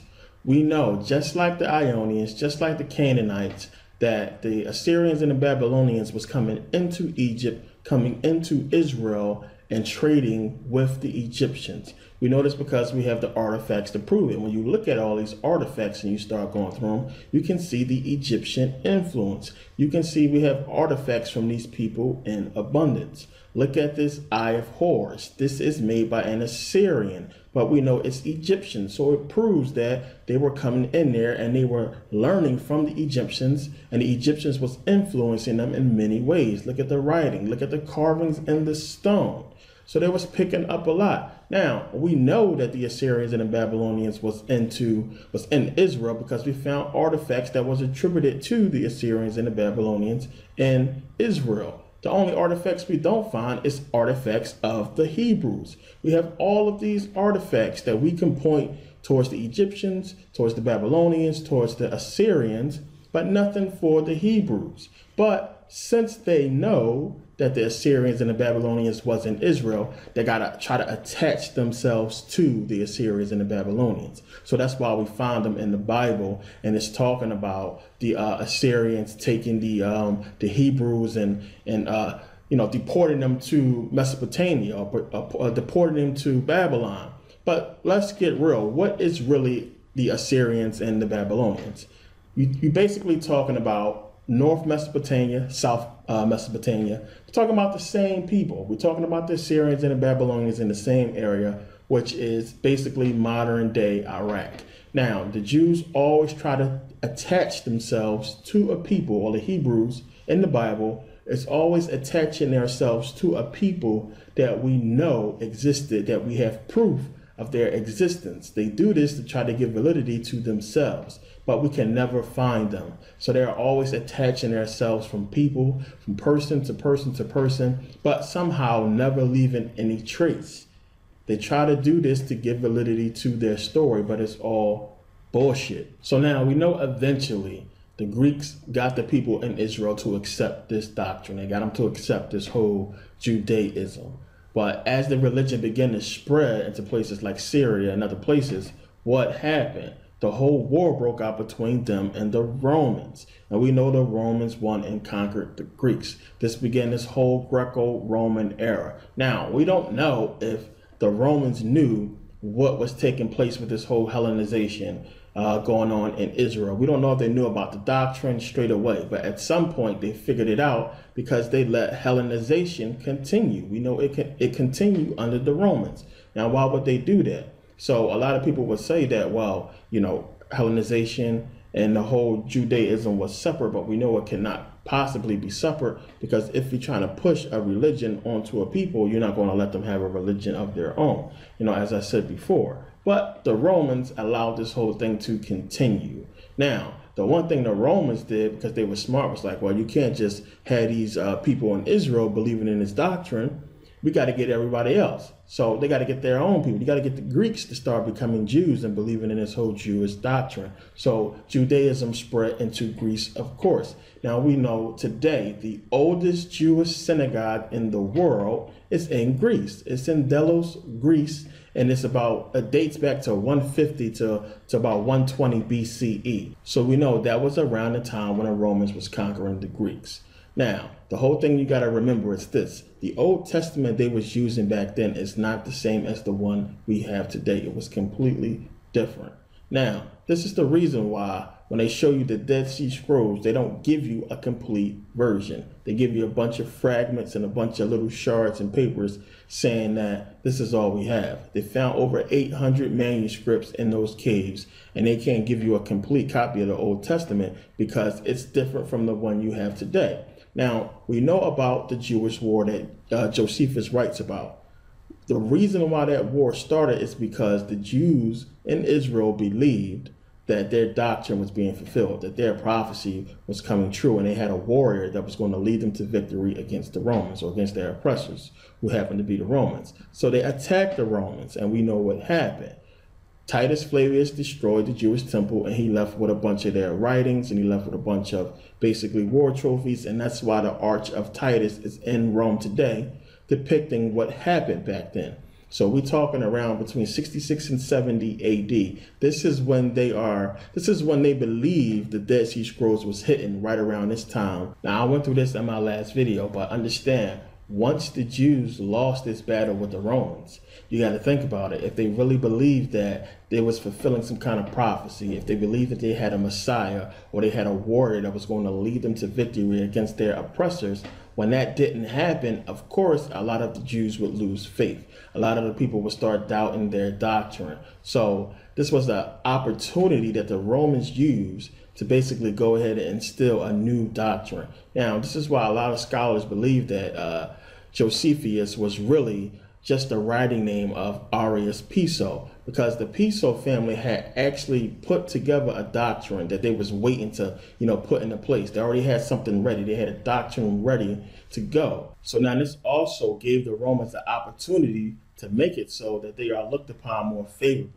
So we know that the Caesars wanted to be worshipped as gods. We know that the Greeks wanted to be looked upon more favorably as well, because they came up with the Old Testament and it was getting ready to come up with the New Testament. So they made it so they were both looked upon more favorably, which is why we find the Greeks and the Romans all in the New Testament. I don't know how that's not suspect to so many people when you start doing this research. That is highly suspect to me.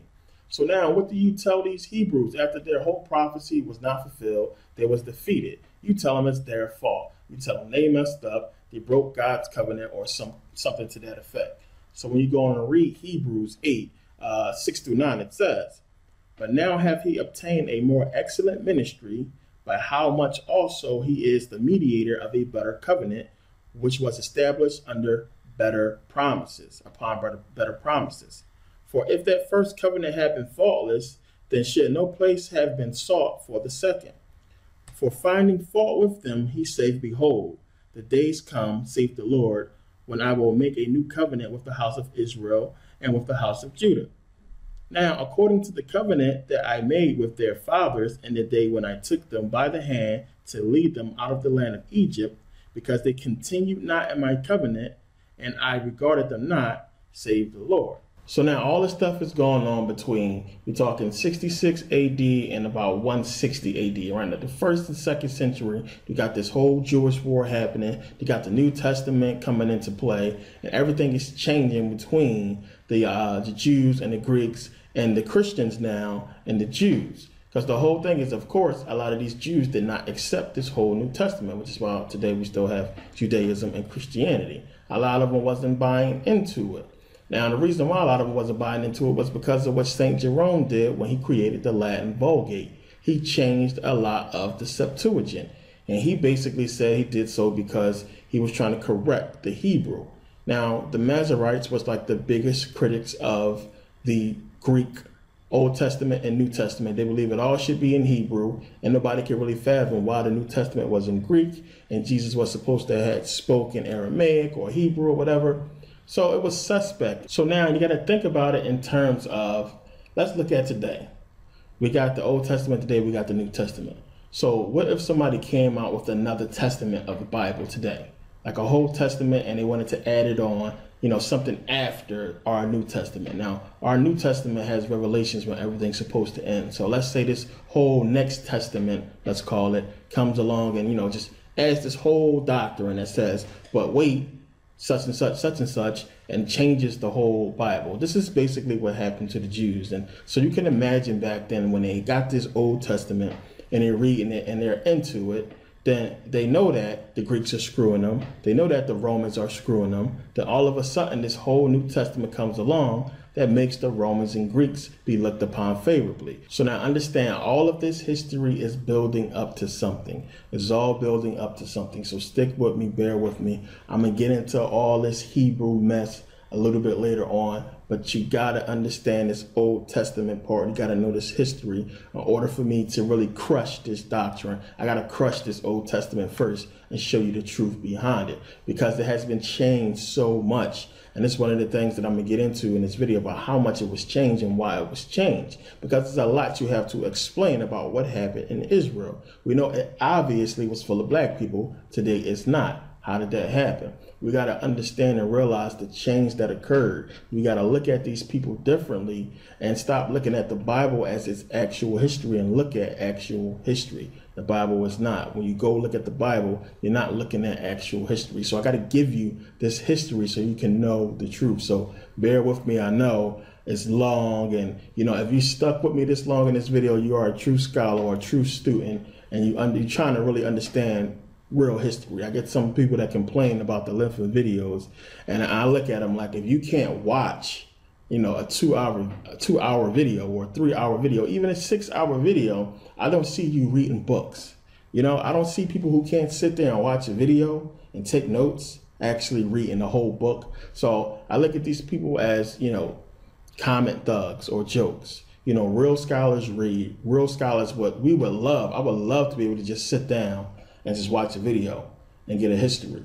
So understand this history. I'm giving you books. I'm giving you so many books through the video. You can see that they pop up in the corner down there. It shows you what books to go reference. I'm giving you a lot of references because I really want you to get this history so I can break people out of this whole Bible crap. It's a shame that so many people is caught up in this mess. And now, for anybody who's really understanding what I'm saying in this video so far, when you look at it and you start learning the history, you see how stupid it really is that, once you do some research, you can figure out what basically happened. So now we know that the whole Hellenization continued up until 300 AD. So we're talking 300 AD. This is under Roman rule. So again, why would the Romans continue Hellenization? You have Judaism, and now you have Christianity, going into full swing, basically. So why would you continue to push this Hellenization and this worship of Serapis? So now you got to understand that Hellenization was the spreading of Judaism and Christianity and not Serapis. They took Serapis and changed Serapis into Jesus Christ.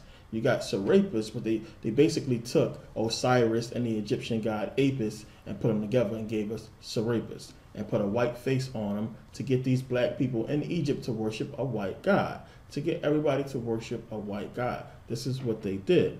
And they changed them into Jesus Christ. You got Jesus Christ. Jesus is basically attributes of Zeus and of the Druidic or the Druid carpenter god, Jesus. Now, the Greeks was the first to even write about the Druids, and we first heard about the Druids from the Greeks. So now this carpenter guy, Jesus is supposed to be the son of a carpenter. Yeah, that's where his name came from. It came from this carpenter god, Jesus.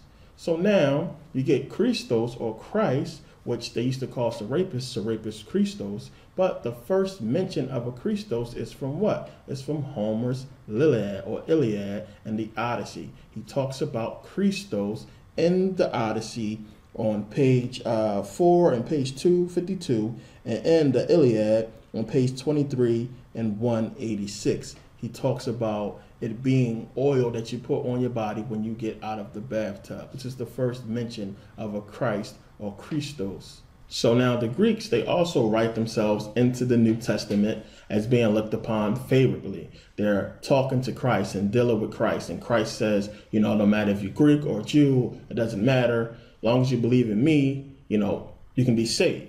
So when you read 1 Corinthians 1:23 to 23, it says, "For the Jews require a sign, and the Greeks seek after wisdom.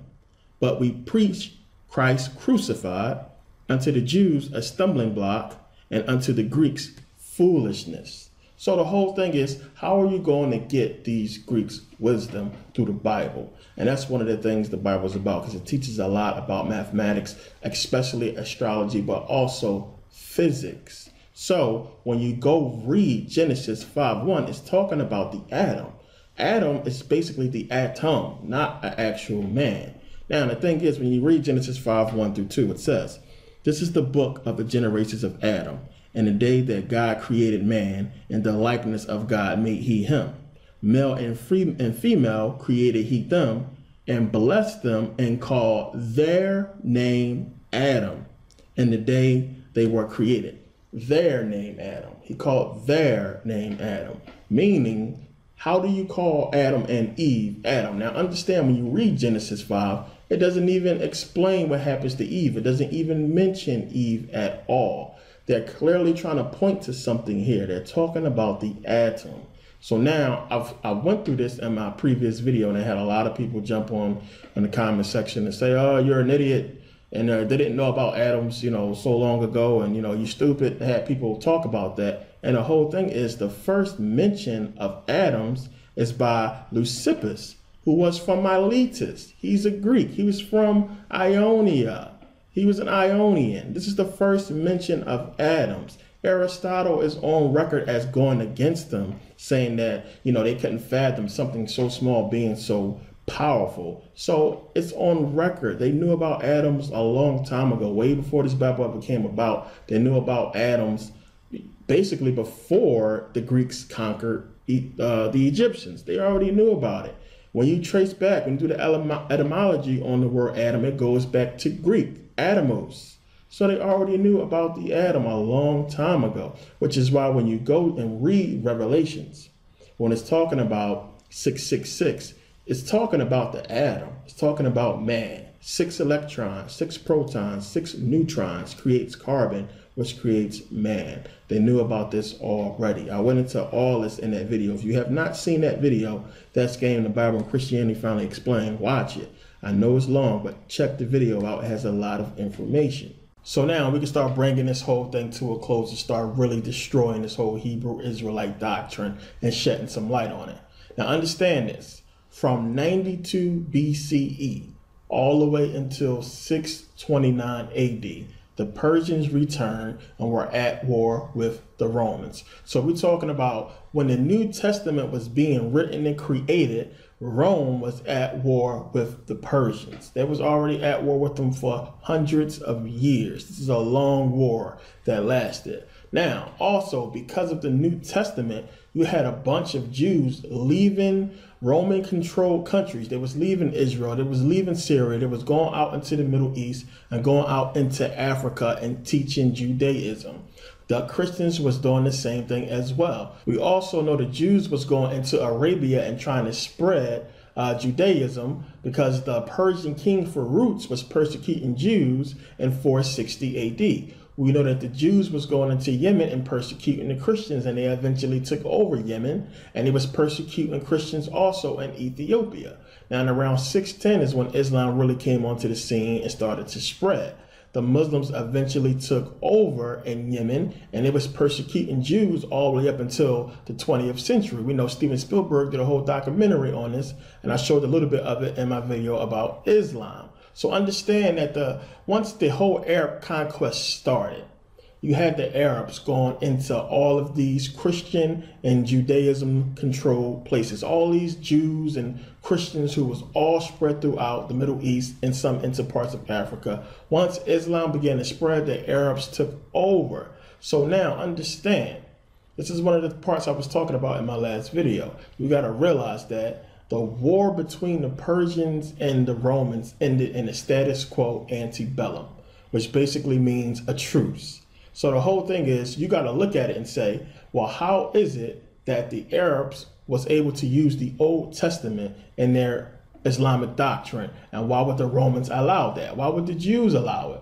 So now understand that the Jews had hundreds of years to spread Judaism throughout the Arab world, throughout the Arab kingdom, throughout the Levant region, into the Middle East. As I said before, we know they went into Yemen. We know that the Jews were all over the Middle East. The Christians as well. They spread into Yemen, they spread into Syria, they spread into parts of Africa, into the Middle East, and they were both spreading this doctrine. Because one, you had basically a whole sect of Jews who was against Christianity way back then. They was persecuting the Christians way back then. A lot of the stories that you read about persecuted Christians was coming from the Jews. Coming from the Jews themselves. And a lot of people got confused and thought it was the Christians persecuting Christians when it was Jews persecuting them. People was blaming it on Rome, saying, well, that came later on with the Crusades. I'm gonna get into that, when the Christians was persecuting Christians. But before that, you had the Jews persecuting Christians. So understand there was a pre-Islamic Arab conquest. A lot of people, they go and look at the Arab conquest and they immediately associate it with Islam. But this was before Islam really came onto the scenes. We're talking about 5th century, before Muhammad was even supposed to be born. It was an Arab conquest, and it was going in and it was taking over a lot of areas that the Jews was ruling. We know they took over Yemen and they persecuted the Jews there. But when Islam came onto the scene and a lot of those Arabs started to adopt Islam, it became a whole Islamic conquest, and they conquered a lot of areas. They came into Israel. They came into Egypt. They came into the whole Levant region, and they took over so many territories controlled by the Jews and the Christians. So understand, this is where the change occurred. This is how Egypt became full of Arabs. This is how the so-called black Hebrews got from out of Israel, and it became full of Arabs, full of Greeks, because of the Islamic slave trade which began in 650 AD. So understand, when you read Deuteronomy 28:68, and it's talking about going back to Egypt in ships, and they want you to think, these Hebrews want you to think that it's talking about America. How come it's not talking about the Muslims?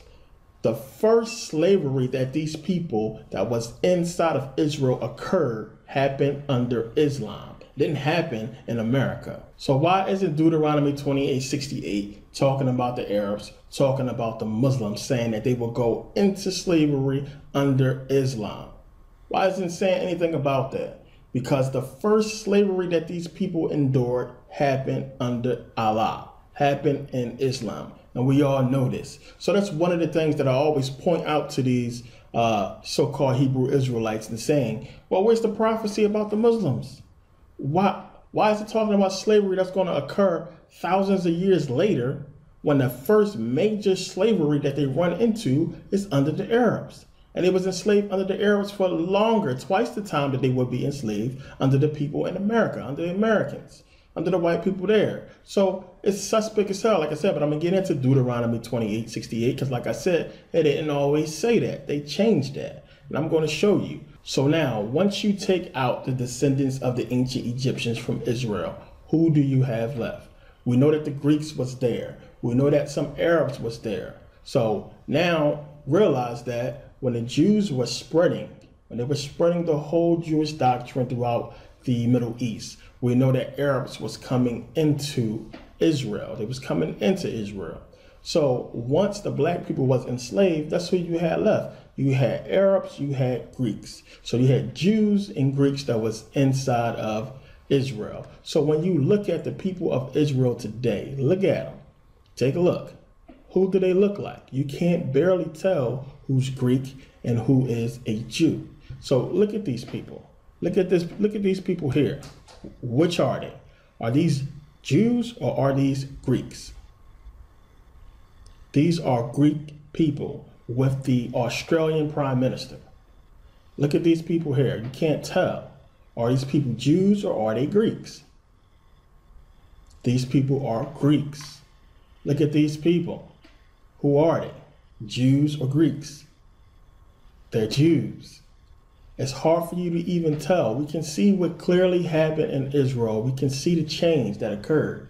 So you have there today a mix of basically Arab Jews and Greek Jews and Greek people. That's who are in. Those are the people who are in Israel today. Look at the flag of Israel. Look at it. Now look at the Greek flag. They're the same colors, the blue and white. Same color flag. These are the same people. They just mixed together, and they've been in Israel ever since. So now when we look at history, we can see what really happened. We can see how the Arabs took over Egypt and how they are in Egypt still to this day. We can see why the people in Israel, we can see why they look the way they look. Some of them look like white people. Some of them look like Arabs. Some of them look like a mix between white people and Arabs. A lot of people couldn't really tell, which is why we get these Jews who look like this today, because we know the Greeks was there. These people are of Greek descent. They're Greeks. That's who they are. They are not the true Hebrews. So when the Hebrews say that, well, the original Hebrews was black, well, yeah, of course they was, because their whole region was black at some point. But understand that when you say they black, now you know the history of how they became Hebrews. So when you're talking about the Jews coming in and spreading Judaism, a lot of these people was black in the beginning. In the beginning, they was black people. They was Africans. They was the descendants of the ancient Egyptians spreading Judaism. So when they was coming into Africa, which is why people say, well, you got the Igbo or the Ibu tribes in Africa who are Hebrews. Well, yeah, because you had black people coming and spreading that whole doctrine inside Africa. But this was way after the conquest, way after indoctrination. We ain't talking about BCE, we talking about AD.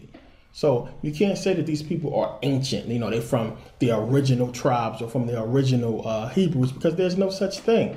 These people didn't even start out becoming a people until the Greeks took over Egypt and made up the whole doctrine. And this is what history is showing us. So this is why these Hebrews tell you that, oh no, the black Hebrews in Israel, they left Israel and went into Africa. They don't want to mention this whole conquest of the Arabs. They don't want to bring up the whole Arab conquest. They want to make it like they escaped the Arabs and escaped the Arab slave trade and somehow made it into West Africa, when that's bullcrap. They want to avoid it because it don't make no sense, because the Bible don't mention it. The Bible don't talk about it, so they try to avoid it altogether and say that, well, they left Israel, they went into Africa, got into West Africa, and they want you to believe they somehow never intermarried or never mingled with the people, the Africans in West Africa, and that somehow once the slave trade came along, the transatlantic slave trade, that these Africans in West Africa was somehow able to point out these black Hebrews and say, well, he's a Hebrew, she's a Hebrew, they Hebrews, take them, we'll sell them to you. It don't make no sense for these people to be in Africa for hundreds of years and never intermarry or interbreed with the people in Africa. That's bullcrap. Now understand, we don't have pictures, actual pictures of the original slaves. We don't have pictures of these original slaves before they came to America. But you will have to believe, if you're going to believe these Hebrew Israelites, you will have to believe, one, that every single black Hebrew that was in Israel was able to escape the sub-Saharan slave trade, the whole Islamic slave trade for over 800 years. You would have to believe that. You would have to believe that they all was able to dodge slavery for 800 years by the Arabs and made it into Africa safely until somehow the people in Africa was able to point them out. I mean, look at the slaves from back then. Look at them. I mean, look at those slaves from back then and then look at the people in Africa. It's very hard for you to tell that these people are not Africans. So tell me, how the hell these other Africans going to point to these people right here and say, you a Hebrew, you a Hebrew, you a Hebrew, take them. It's bullshit. They insulting your intelligence for you if they want you to believe this. They're insulting you. To me, it's an insult. It's an insult for you to believe this stuff. For you to say this stuff to me is telling me that you think I'm stupid. Seriously. This is crazy. This is madness. When you look at history, history doesn't support this at all, which is why they run to that Bible. So now, let's get into the whole Crusades, because the Crusades is a big part of this. And this whole thing is coming to an end because there's not much it's going to take to crush the rest of this Hebrew doctrine once you understand history. So now understand, the whole Crusades was basically about a couple things. It was about, one, taking back the territories and the lands that was controlled by the Arab conquest and territories that was taken over by Muslim conquest. The other thing was to get rid of and silence all of the naysayers of the Roman Catholic Church. Now, another thing is this.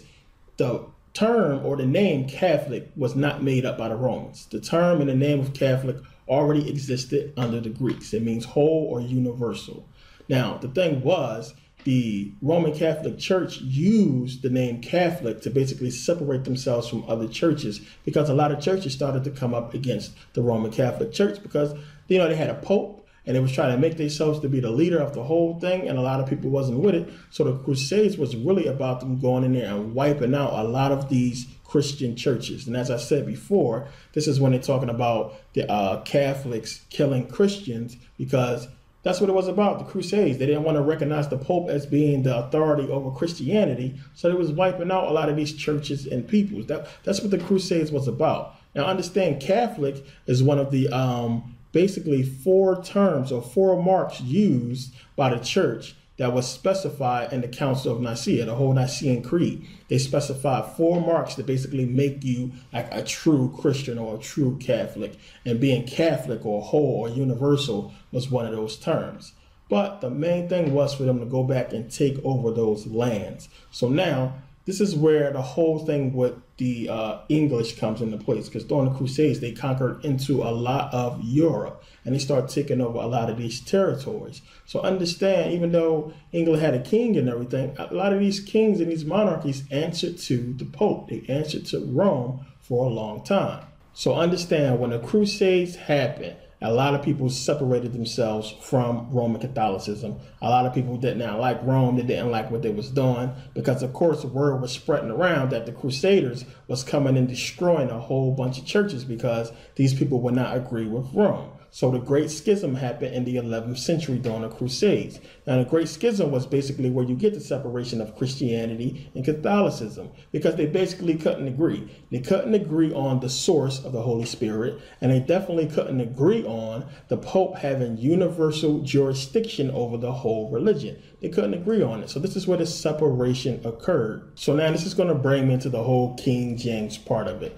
I don't have nothing to say about him being, bisexual or homosexual or anything like that, because he had 2 kids. So he probably was bisexual, but that's besides the point.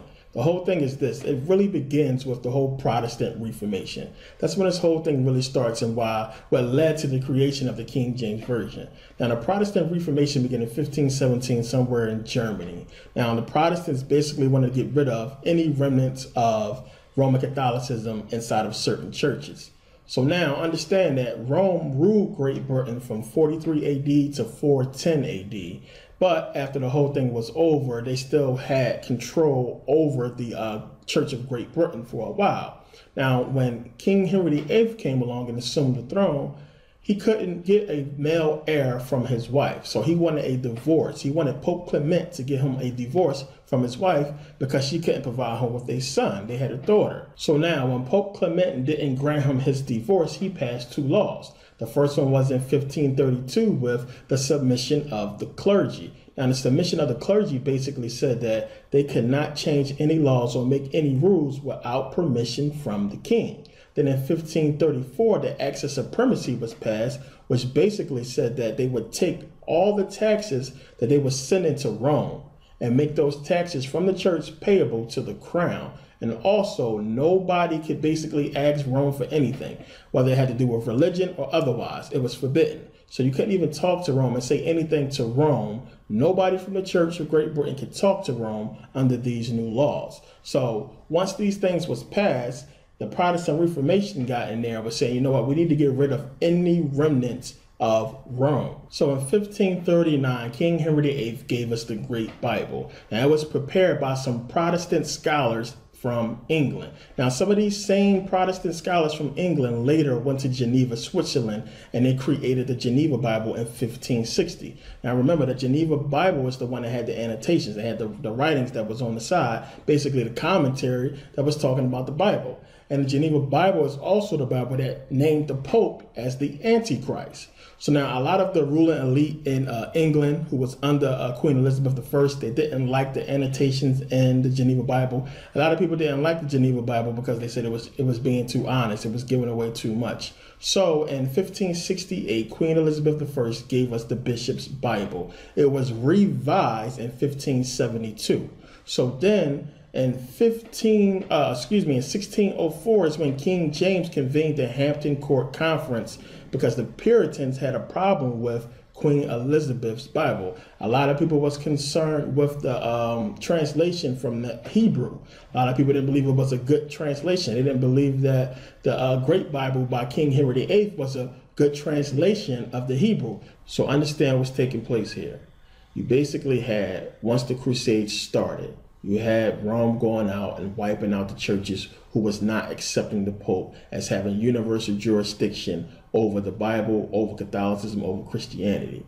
Wiping these people out who didn't accept certain terminologies that, or certain rituals that the Catholic Church was using and things they was doing. You know, where the Holy Spirit comes from, the whole divinity of Jesus. So many different things they disagreed upon, which caused the Great Schism and that big divide. So now when you go to King James, you look at how the King James Version came into place.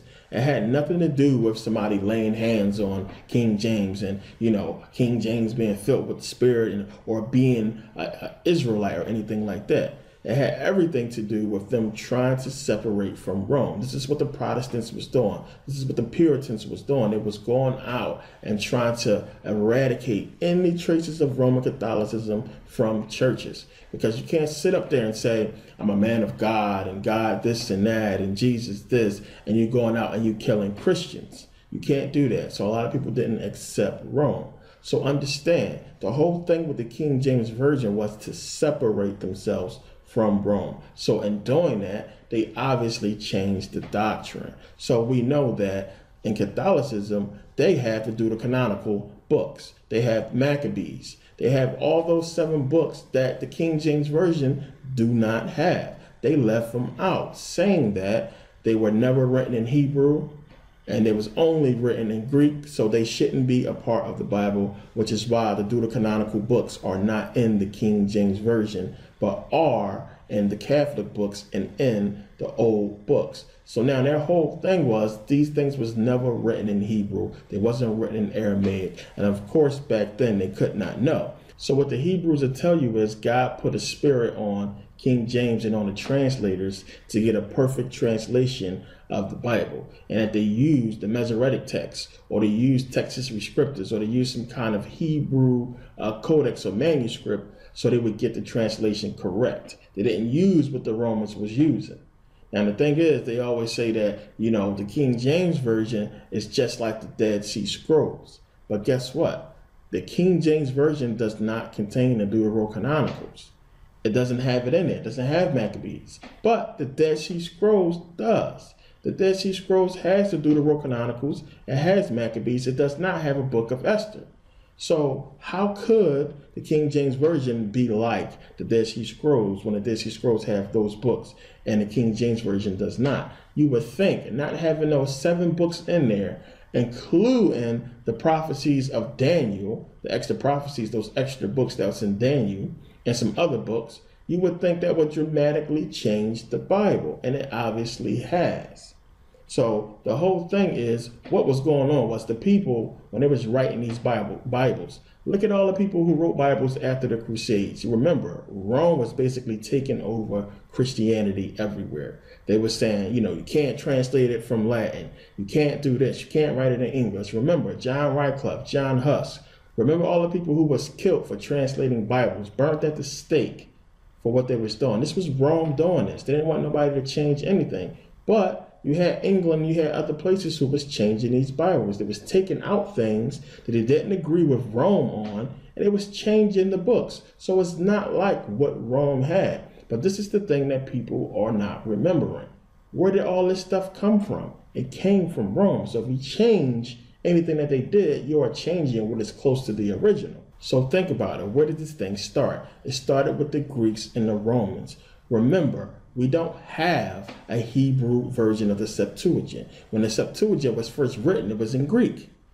They say it came from a Hebrew version, but we never had that version. Just all of a sudden, we got this Greek version of the Septuagint, and we got an explanation called the Letters of Orestes. We never had no Hebrew version. Now, for over 300 years, the Jews agreed with this Greek version because they spoke Greek. It wasn't until hundreds of years later that somebody decided to translate it into Hebrew when the New Testament came out, and they didn't want to deal with that New Testament in Greek. They wanted a Hebrew Old Testament. So we had the Masoretes begin to start writing the Septuagint in Hebrew. This is when it started. This is when this whole thing started. But we don't have that Septuagint. We don't have none of that. So as far as we know, the only books we have are in Greek or Latin with the codices and the Latin Vulgate. So any book that happened after that, we talk about, you can't have a King James Version. John Wycliffe and John Huss and King Henry VIII, Queen Elizabeth, all these people could not write Bibles if it was not for these codices and the books that preceded them that came from Rome. So of course, when you talk about the Bible, the King James Version using the Masoretic text, well, where did the Masoretic text get its writings from? They had to use something. They didn't just come up out of nowhere and just write a Bible. They had to get the idea from something or copy it from something. So they obviously got it from the codices. They got it from the Latin Vulgate. So they basically took the Septuagint Greek and basically read it and translated it into Hebrew. So it's basically saying what the Septuagint said, and they changed and took out whatever they disagreed with. This is what happened. So none of it is close to the original, but it don't matter anyway because it's all bullshit. So we can kill all that nonsense about a black man creating the Bible. We can kill all that because we know when you start doing the research does not support it. This is why King James has to be a black man. This is why they have to tell you this, because they know when you go back and start doing the history, you can't deny Rome's involvement with the Bible. You can't deny the Greeks' involvement with the Old Testament. You can't deny it. It's there, period. All of a sudden, we have this Greek Septuagint out of nowhere. We have this Greek Septuagint. Now, we know, of course, the ancient Greeks were black, but we ain't talking about those Greeks. We know Alexander the Greek was white, period. We know this happened under the rule of the Ptolemies, because this is where the whole letters of Orestes fraud happens at. So it goes back to these white Greeks, period. And we know the Romans was white. So we can kill the whole noise about the Bible being created by black men. So let's kill that. Now, let's get into this Deuteronomy 28:68. Because as I said, it is not the same. When you go back to the original, to the oldest versions of the Bible, it don't say nothing about no Egypt or no ships. So understand, we do not have an ancient copy of Deuteronomy. I'm talking about before 500 AD, written in Hebrew. It don't exist. We don't have a complete copy. The oldest complete copy of Deuteronomy that we have is in Codex Sinaiticus. Now, remember, the Dead Sea Scrolls, take a look at them. This is Deuteronomy in the Dead Sea Scrolls. It's pieces. This is what they give you, because they know it don't say anything like the King James Version, and it doesn't even say the same thing that the codices say. It says something completely different, and I'm sure of that. So we don't have an ancient copy of Deuteronomy. We don't have a BC copy of Deuteronomy that's complete. The oldest complete copy of Deuteronomy that we have is in Codex Sinaiticus. And it doesn't say anything about no ships. It doesn't say anything about no going back to Egypt on ships or slaves or anything to that effect at all. So we're going to take a look at it and see what it actually says. So now we're at the website for Codex Sinaiticus, and I want you to see right off the bat, this is all that we have. Chapter 3, 4, 28, 29, and 30. That's it. Now, this is the most complete copy of Deuteronomy that we have that dates before 500 AD. Nothing else on earth is more complete than this, period. We know the Dead Sea Scrolls is older, but it's not as complete. Codex Sinaiticus has the most complete version of the Bible. It's the most complete Bible on earth, period. So when you go back and you're trying to figure out what is as closest to the original as possible, you have to go to Codex Sinaiticus. You can't go to the Dead Sea Scrolls. It's in pieces. Now, this manuscript was actually stashed away at some point in time in Mount Sinai at a monastery. And it was found by Constantine von Tischendorf in the 1800s. So it was sitting there for hundreds of years, and it's in pretty good condition. Now, here, you see a little bit of holes or whatever like that, but you can actually make these words out. And you can actually make them out and see what it's saying. But they give it to you over here. So here is 68, Deuteronomy 28:68. We can see it here. Now, when we match it up with King James Version, I mean, you can eyeball it and see that it's completely different. Doesn't even start off with ka, and doesn't even say the same thing. So here it is.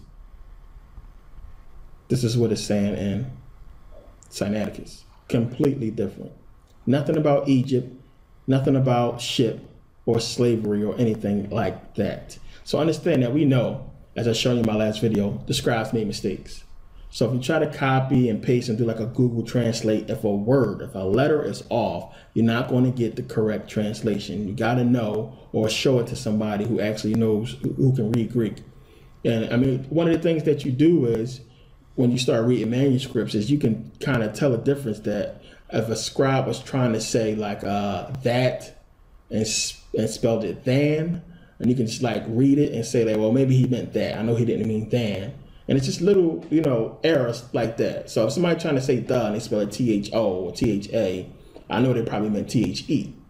So when you read these manuscripts, it's saying here, definite place, there presents an enemy unto your child, and child run away and not be the inquiree. And that's basically what it's saying. Something about children. Doesn't say anything about no ships. Doesn't say anything about Egypt. Definite place that presents an enemy unto your child, and child run away and not be the inquiree. That's what it's saying. So when people read this thing, when they read the King James Version and they look at it, they are thinking that it says the exact same thing here in Codex Sinaiticus, or in the Septuagint, or in the original Bible, and it doesn't. It's not the same. They changed it, obviously.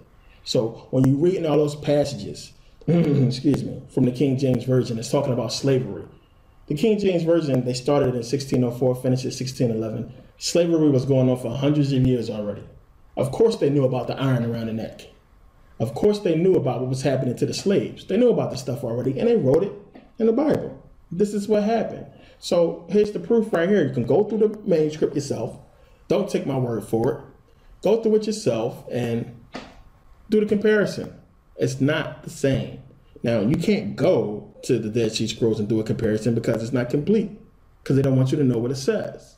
But here's the proof right here. It doesn't say the same thing. So when we look at Codex Sinaiticus, we can see it's clearly different from the King James Version. Now, I should note as well, in Codex Sinaiticus, they only have Deuteronomy 28, 68, and 69. It doesn't even have the rest of Deuteronomy 28. So we can't even go in there and look at the rest of Deuteronomy 28 and see what it says. See if it's talking about, what would happen if the Hebrews obey God and disobey God. We can't even figure that out because it doesn't even say that. We don't have it.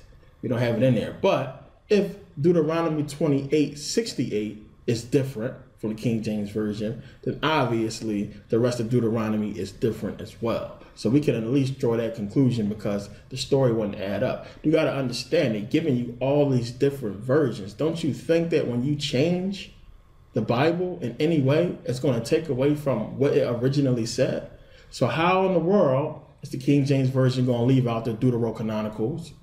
How is they going to leave out and change so many different things that's in the oldest manuscripts? This obviously changes the actual Bible and changes the message. This is one of the things that, scholars try to point out, but a lot of religious people don't want to accept that. Yes, you separated yourself from the Romans, but without the Romans, you get no Christianity because they are the ones who put this thing on the forefront. The Jews didn't do it. The Jews didn't even agree with Christianity. They didn't want nothing to do with it. They want their separate way. But without the Romans, you don't get what we have today. You'll have Judaism. That's it.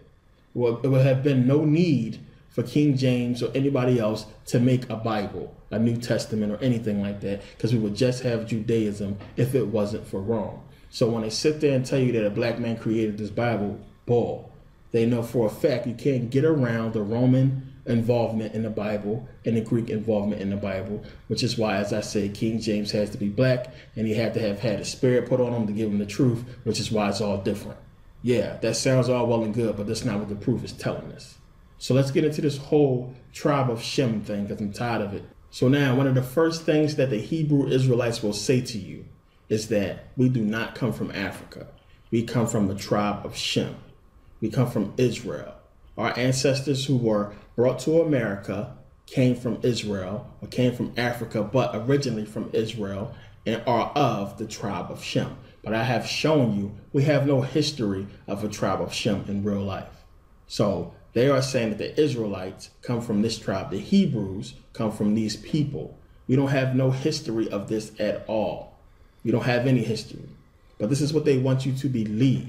So now we went over before, and I've shown you that when you read 2 Samuel, it's talking about King David going into Jebus or Jerusalem and basically conquering the Jebusites. He's there, he's talking about if he smite the deaf and the lame, I'll make somebody a chief or a captain or something like that when you read 2 Samuel chapter 5. Now, the whole thing is, this is Jerusalem, but it's telling you that Jerusalem was called something different before it was called Jerusalem. It was called Jebus. Now, we know that it was inhabited by the Jebusites who are descendants of Ham. So we're talking about black people. We're talking about these Israelites and King David coming into Jerusalem or into Jebus and killing these black people and taking over their land, right? So according to the Hebrew Israelites, King David and these Israelites supposed to be us, supposed to be black people. So you got black on black crime, right? So you got the Israelites supposed to be of the line of Shem coming into Jerusalem, right? But Ezekiel 16, and I know a Hebrew who is smart is gonna, cringe right now and say, oh shit, here you go with that Ezekiel 16 shit. Yeah, here I go. It says, thus say the Lord, unto Jerusalem. He didn't say unto Jebus. He didn't say unto the Jebusites. He says, thus says the Lord unto Jerusalem, thy birth and thy nativity is of the land of Canaan. Thy father was an Amorite and thy mother a Hittite. You read Genesis 10:15, it tells you the descendants of Ham, and the Amorites and the Hittites are the descendants of Ham, black people. So God is saying, Jerusalem, you come from Ham, but Jerusalem's supposed to be of Shem. It's supposed to be where the Israelites come from. So God is saying here that the Israelites come from Ham. He's basically telling you what I've been saying in this whole video, that these people were black. But let's go down here. Let's make sure we're talking about the same Israelites, the same people. So when you go read 16:8, it says, now when I passed by thee and looked upon thee, behold, thy time was the time of love. And I spread my skirt over thee and covered thy nakedness. Yea, I swear unto thee and enter into a covenant with thee, saith the Lord God, and thou becomest mine. So did God make a covenant with the Jebusites? No. Did he make a covenant with Jebus? No. He made a covenant with the Israelites, the people of Jerusalem. So why is it saying in the beginning, why is he saying that these people come from the line of Ham, but these Hebrew Israelites are telling you we came from Shem? What's going on here? So now let's bring this whole thing together so you can understand what is taking place and what this book is about. This Bible, especially the Old Testament, is all about the conquest of black people, period. They never mention any of the people of the tribe of Shem. They don't go into what happened to these people. We don't find them in history. We don't find them nowhere. The Bible tells you that they don't build anything. They don't build any cities. They go into lands that was built by the people of the tribe of Ham and conquer it. Just like in real life. What happened in real life? All the lands that we had, they came into and took. You talking about the people from Japheth and from Shem. But who are they really? Who are they really? We're talking about Arabs, and we're talking about the Romans and the Greeks. We're talking about white people, we're talking about Arabs. That's who Japheth and Shem represents. Period. Don't represent no black people. Black people are of Ham, if you want to go and use it biblically. But in real life, it's just justifying what they did to us. That's all it's doing. By saying that we conquered these black people and took their land, murdered them, stole their history because God said it was okay. So when we go to Deuteronomy 7 and we start reading it, it's backing up exactly what I'm saying, trying to make it biblical, saying that God said it was okay. So it says, when the Lord thy God shall bring thee into the land whither thou goest to possess it, and have cast out many nations before thee, the Hittites, and the Girgashites, and the Amorites, and the Canaanites, and the Perizzites, and the Hivites, and the Jebusites, 7 nations greater and mightier than thou. This is real history right here. That's what it's talking about. That's what it's basing it off. They went in and conquered all these lands. This is a black people it's talking about. These are lands of black folks that we had the Greeks and the Romans and the Persians and the Arabs come in and take from us. They took it from us under the guise of religion, under the guise of this made up God, basically saying that it was ordained by God. This is God's will that these people be wiped out and destroyed and we take over their lands, because they never show you in the Bible the people of Shem building anything. They don't build anything. They don't have any cities. They come into cities and they conquered. Plain and simple. It's trying to take history and make it biblical and use it to justify what happened to black people. That's all it is. That they were set apart. These are God's special people, so God allowed this to happen. So when you go to Deuteronomy 7, you continue reading, it says, and when the Lord thy God shall deliver them from thee, thou shalt smite them and utterly destroy them. Thou shalt make no covenant with them, nor show mercy unto them. Let's go down here to 6. It says, for thou art an holy people unto the Lord thy God. The Lord thy God hath chosen thee to be a special people unto himself above all people that are upon the face of the earth. So these people are special. But he's talking about the people who are from the tribe of Ham. He ain't talking about no Shemitic people. He's talking about people that come from Ham, not nobody that come from Shem and Japheth. When you do the etymology, or when you trace back the genealogy, from Genesis 10:15, these people come from Ham. So when you're reading it, and it's talking about utterly destroying these people, if these people are supposed to be Israelites who destroy these people, I mean, we're talking about they destroyed their own people when you read in Deuteronomy. When it's talking about destroying the Jebusites and the Hittites and the Hivites and all these black people, we're talking about black people killing black people. This is what it's saying, because one minute God is saying in the Bible that, hey, you people from Jerusalem, you come from these people. He just said that you come from. How are you destroying yourself? Didn't he just say your birth and your nativity is of the Canaanites and the Hittites and the Amorites? But then it says in Deuteronomy 7 that, hey, y'all go and utterly destroy these people. It's the same people. Y'all destroyed yourself. What's going on here? So it's clearly trying to tell you something here, which is why I tell you this is a parable. So now when you read in Deuteronomy and it's talking about utterly destroying these people, wiping them out, show me in history where the Israelites conquered the Hittites. Show me in history where the Israelites conquered any of these people. If the Israelites was going around and conquering all these people, they would have been written about. There would have been monuments. There would have been so many people talking about these badass Israelites going around conquering everything. But there's no mention. Herodotus says nothing. Diodorus says nothing.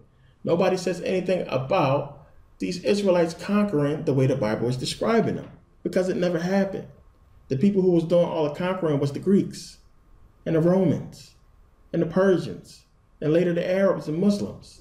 So now the Hebrew Israelites want you to accept that we are where we are at today because we broke God's law. We broke the covenant with God. Slavery happened. We are being oppressed to this day, all because we are being punished for breaking God's covenant, for breaking his law and disobeying God. But all the other races get a pass. They get a pass. Look at the Asians. Look at the white people. All the stuff that they have been doing for centuries. Nothing happened to them. They get to be rich and grow their economy, grow their people, and become successful. But black people, we got to endure this hell because we had supposedly broken this covenant. And got nothing to do with me today or you today. We ain't got nothing to do with our ancestors, what our ancestors did. But they want you to believe that it's going to be all right and that the Messiah is going to come back and he's going to take care of these white folks because they got to pay for what they did. So why do the white people living today have to pay for something that their ancestors did? They ain't have nothing to do with it. Just like we ain't have nothing to do with it. Does this sound like something that is correct to you? It doesn't even really make sense. The doctrine don't even sound good to me. So when these Hebrew Israelites, when they point to the pyramid on the back of the dollar and they say that, see, it represents Egypt. America is the new place of slavery. But they don't tell you that right around that crest, it says Mason. If you're going to accept that pyramid, you got to accept that it spells out Mason around it in that crest, because King James was a Mason. And that's what this thing really is about. That's why they're using the pyramid, because that's where they stole the knowledge from our people and created their empire that they have today. Our empire is crowned a success. That's what it's talking about on that dollar. Their empire has come to fruition. They have succeeded. King James was a Mason, period. Francis Bacon, the man who actually revised it or went over the Bible after it was written, he went and coded the whole thing, which is why it's saying what it's saying. So if you want to point to that dollar and that crest with the pyramid, you got to point to Mason. You also will have to point out the Freemasonry that surrounds Jesus Christ. You have to point out the fact that he died at 33, Masonic number. You have to point out that he traveled with 12 disciples. He would make 13, Masonic number. It's 13 steps going up that pyramid. It also corresponds with the zodiac. Jesus would be the sun. The 12 disciples would be the 12 signs of the zodiac. Now, I went into this more, this whole Francis Bacon and King James thing in my video, Who Really Established America and what the Bible has to do with it. Check that video out. And also check out That's Game, the Bible and Christianity Finally Explained. It will tie everything together. This video and those two videos will just bring everything home for you. And you will just have a complete knowledge of this whole thing. And you will see clearly that this Hebrew Israelite doctrine is bullcrap. You will really understand that. Like I said, no way in the world they would let these people stand on the corner and scream at white people downtown if they didn't want this doctrine out. I mean, look at the times right now. Look at the times. We got white cops killing black people. We got this whole racial tension, going on in America. So this doctrine fits perfectly for people to start accepting this doctrine and saying, white people are this, white people are that. And, your Howard Shah's going to come back and destroy them all. Have you sitting there waiting, not doing nothing with your arms folded. You're going to die with your arms folded, looking at your watch. So pay attention to the times. Look at the times right now. You got white cops killing all these black people, shooting them dead in the street, innocent black people. Since when did the cops allow black people to stand on the corner? Since when did they allow that? Since when did they allow us to stand on the corner peacefully? We stand on the corner peacefully. You can't go in your own neighborhood today, you and 8 of your friends, and chill on the corner without the cops harassing you. But these Hebrew Israelites get to go downtown. They get to go into Times Square. They get to go into areas where white people frequent and spew hate and call them devils and tell them that they're going to hell and all kinds of stuff, screaming at white people. They get to stand up on a podium with a microphone and speakers, a bullhorn, and scream at white folks. Since when would they allow that to happen? This is part of an agenda, people. Wake up. Seriously. You don't think those rich white people who live downtown went and said something about this? You don't think they made their voice heard and said something? This is part of an agenda. It's just that simple. You can go ahead and cite freedom of speech and this and that. Well, why is it any different in our neighborhoods when we sitting there just talking, conversating? They ain't screaming at nobody. So now I just want to thank everybody who actually watched this video in its entirety.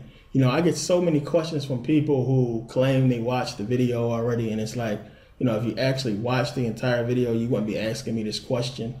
So I know videos, get long and I get long-winded. I'm not the most articulate person in the world. I don't speak particularly well or better than anybody else. But, this is just my research and I'm trying to get it out to people. I may be a little boring, maybe a little long-winded, and might not be very entertaining. But if you are a scholar, if you're trying to get information, I'm going to give you what I have and what I know. And I want to thank people who have, stuck with me and follow, this whole journey. Because really, when I started doing this thing, it was just to really give back to my study group, to people who I was really into this information with. Since I left the country, I wanted to still share information. I had no clue so many people would actually watch my videos. So I want to thank people who have, stuck by me and defended me in the comment section. The comment section is war. You see me, I don't mind commenting with people and debating with people in the comment section because, I'm not trying to be some kind of, internet celebrity or anything like that or famous from doing these videos. I don't ask for donations or anything like that. I have a donation thing on my page, yes, but I don't really promote it. I just promoted it just now, but I don't really promote it. But I'm just here trying to share information and just get people to wake up. Get people to wake up and see what's going on. This religion is separation. That's what it was designed for. These people at this top block where they use the pyramid, we're talking about the same people in the Bible that took over. We're talking about, well, I'm not going to say in the Bible, let's say in real life. We're talking about the Romans and Greeks, the Jews, the Muslims. They took over this whole thing. And they are together at this top block, seriously. Because this is why you see videos of the Pope with the Islamic leader or with the Jewish leader, because they in this thing together. They in this whole thing. It's one big scam, seriously. They don't care if some Muslims here blow up some Christians there, long as they don't get hurt.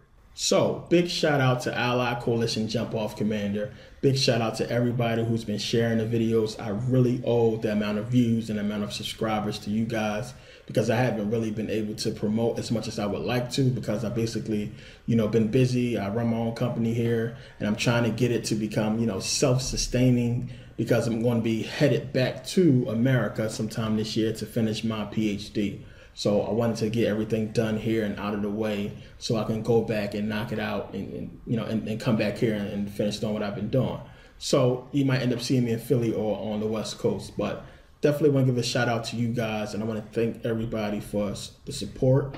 And yes, I do have a book coming out sometime next year. It'll probably be in the spring. I've actually written about 6 books. This will be the first one to actually get published. Publishers ain't cheap, so I've been working hard trying to get it done right. If I put out a book, I want the book to be right. I don't want it to be not corny. I don't want it to be thin. I don't want it to be boring. So, I've really been putting a lot of work into putting my first book out and getting it out there. So it'll be out sometime next year for sure. But thanks everybody. Like, comment, share, and see you next video.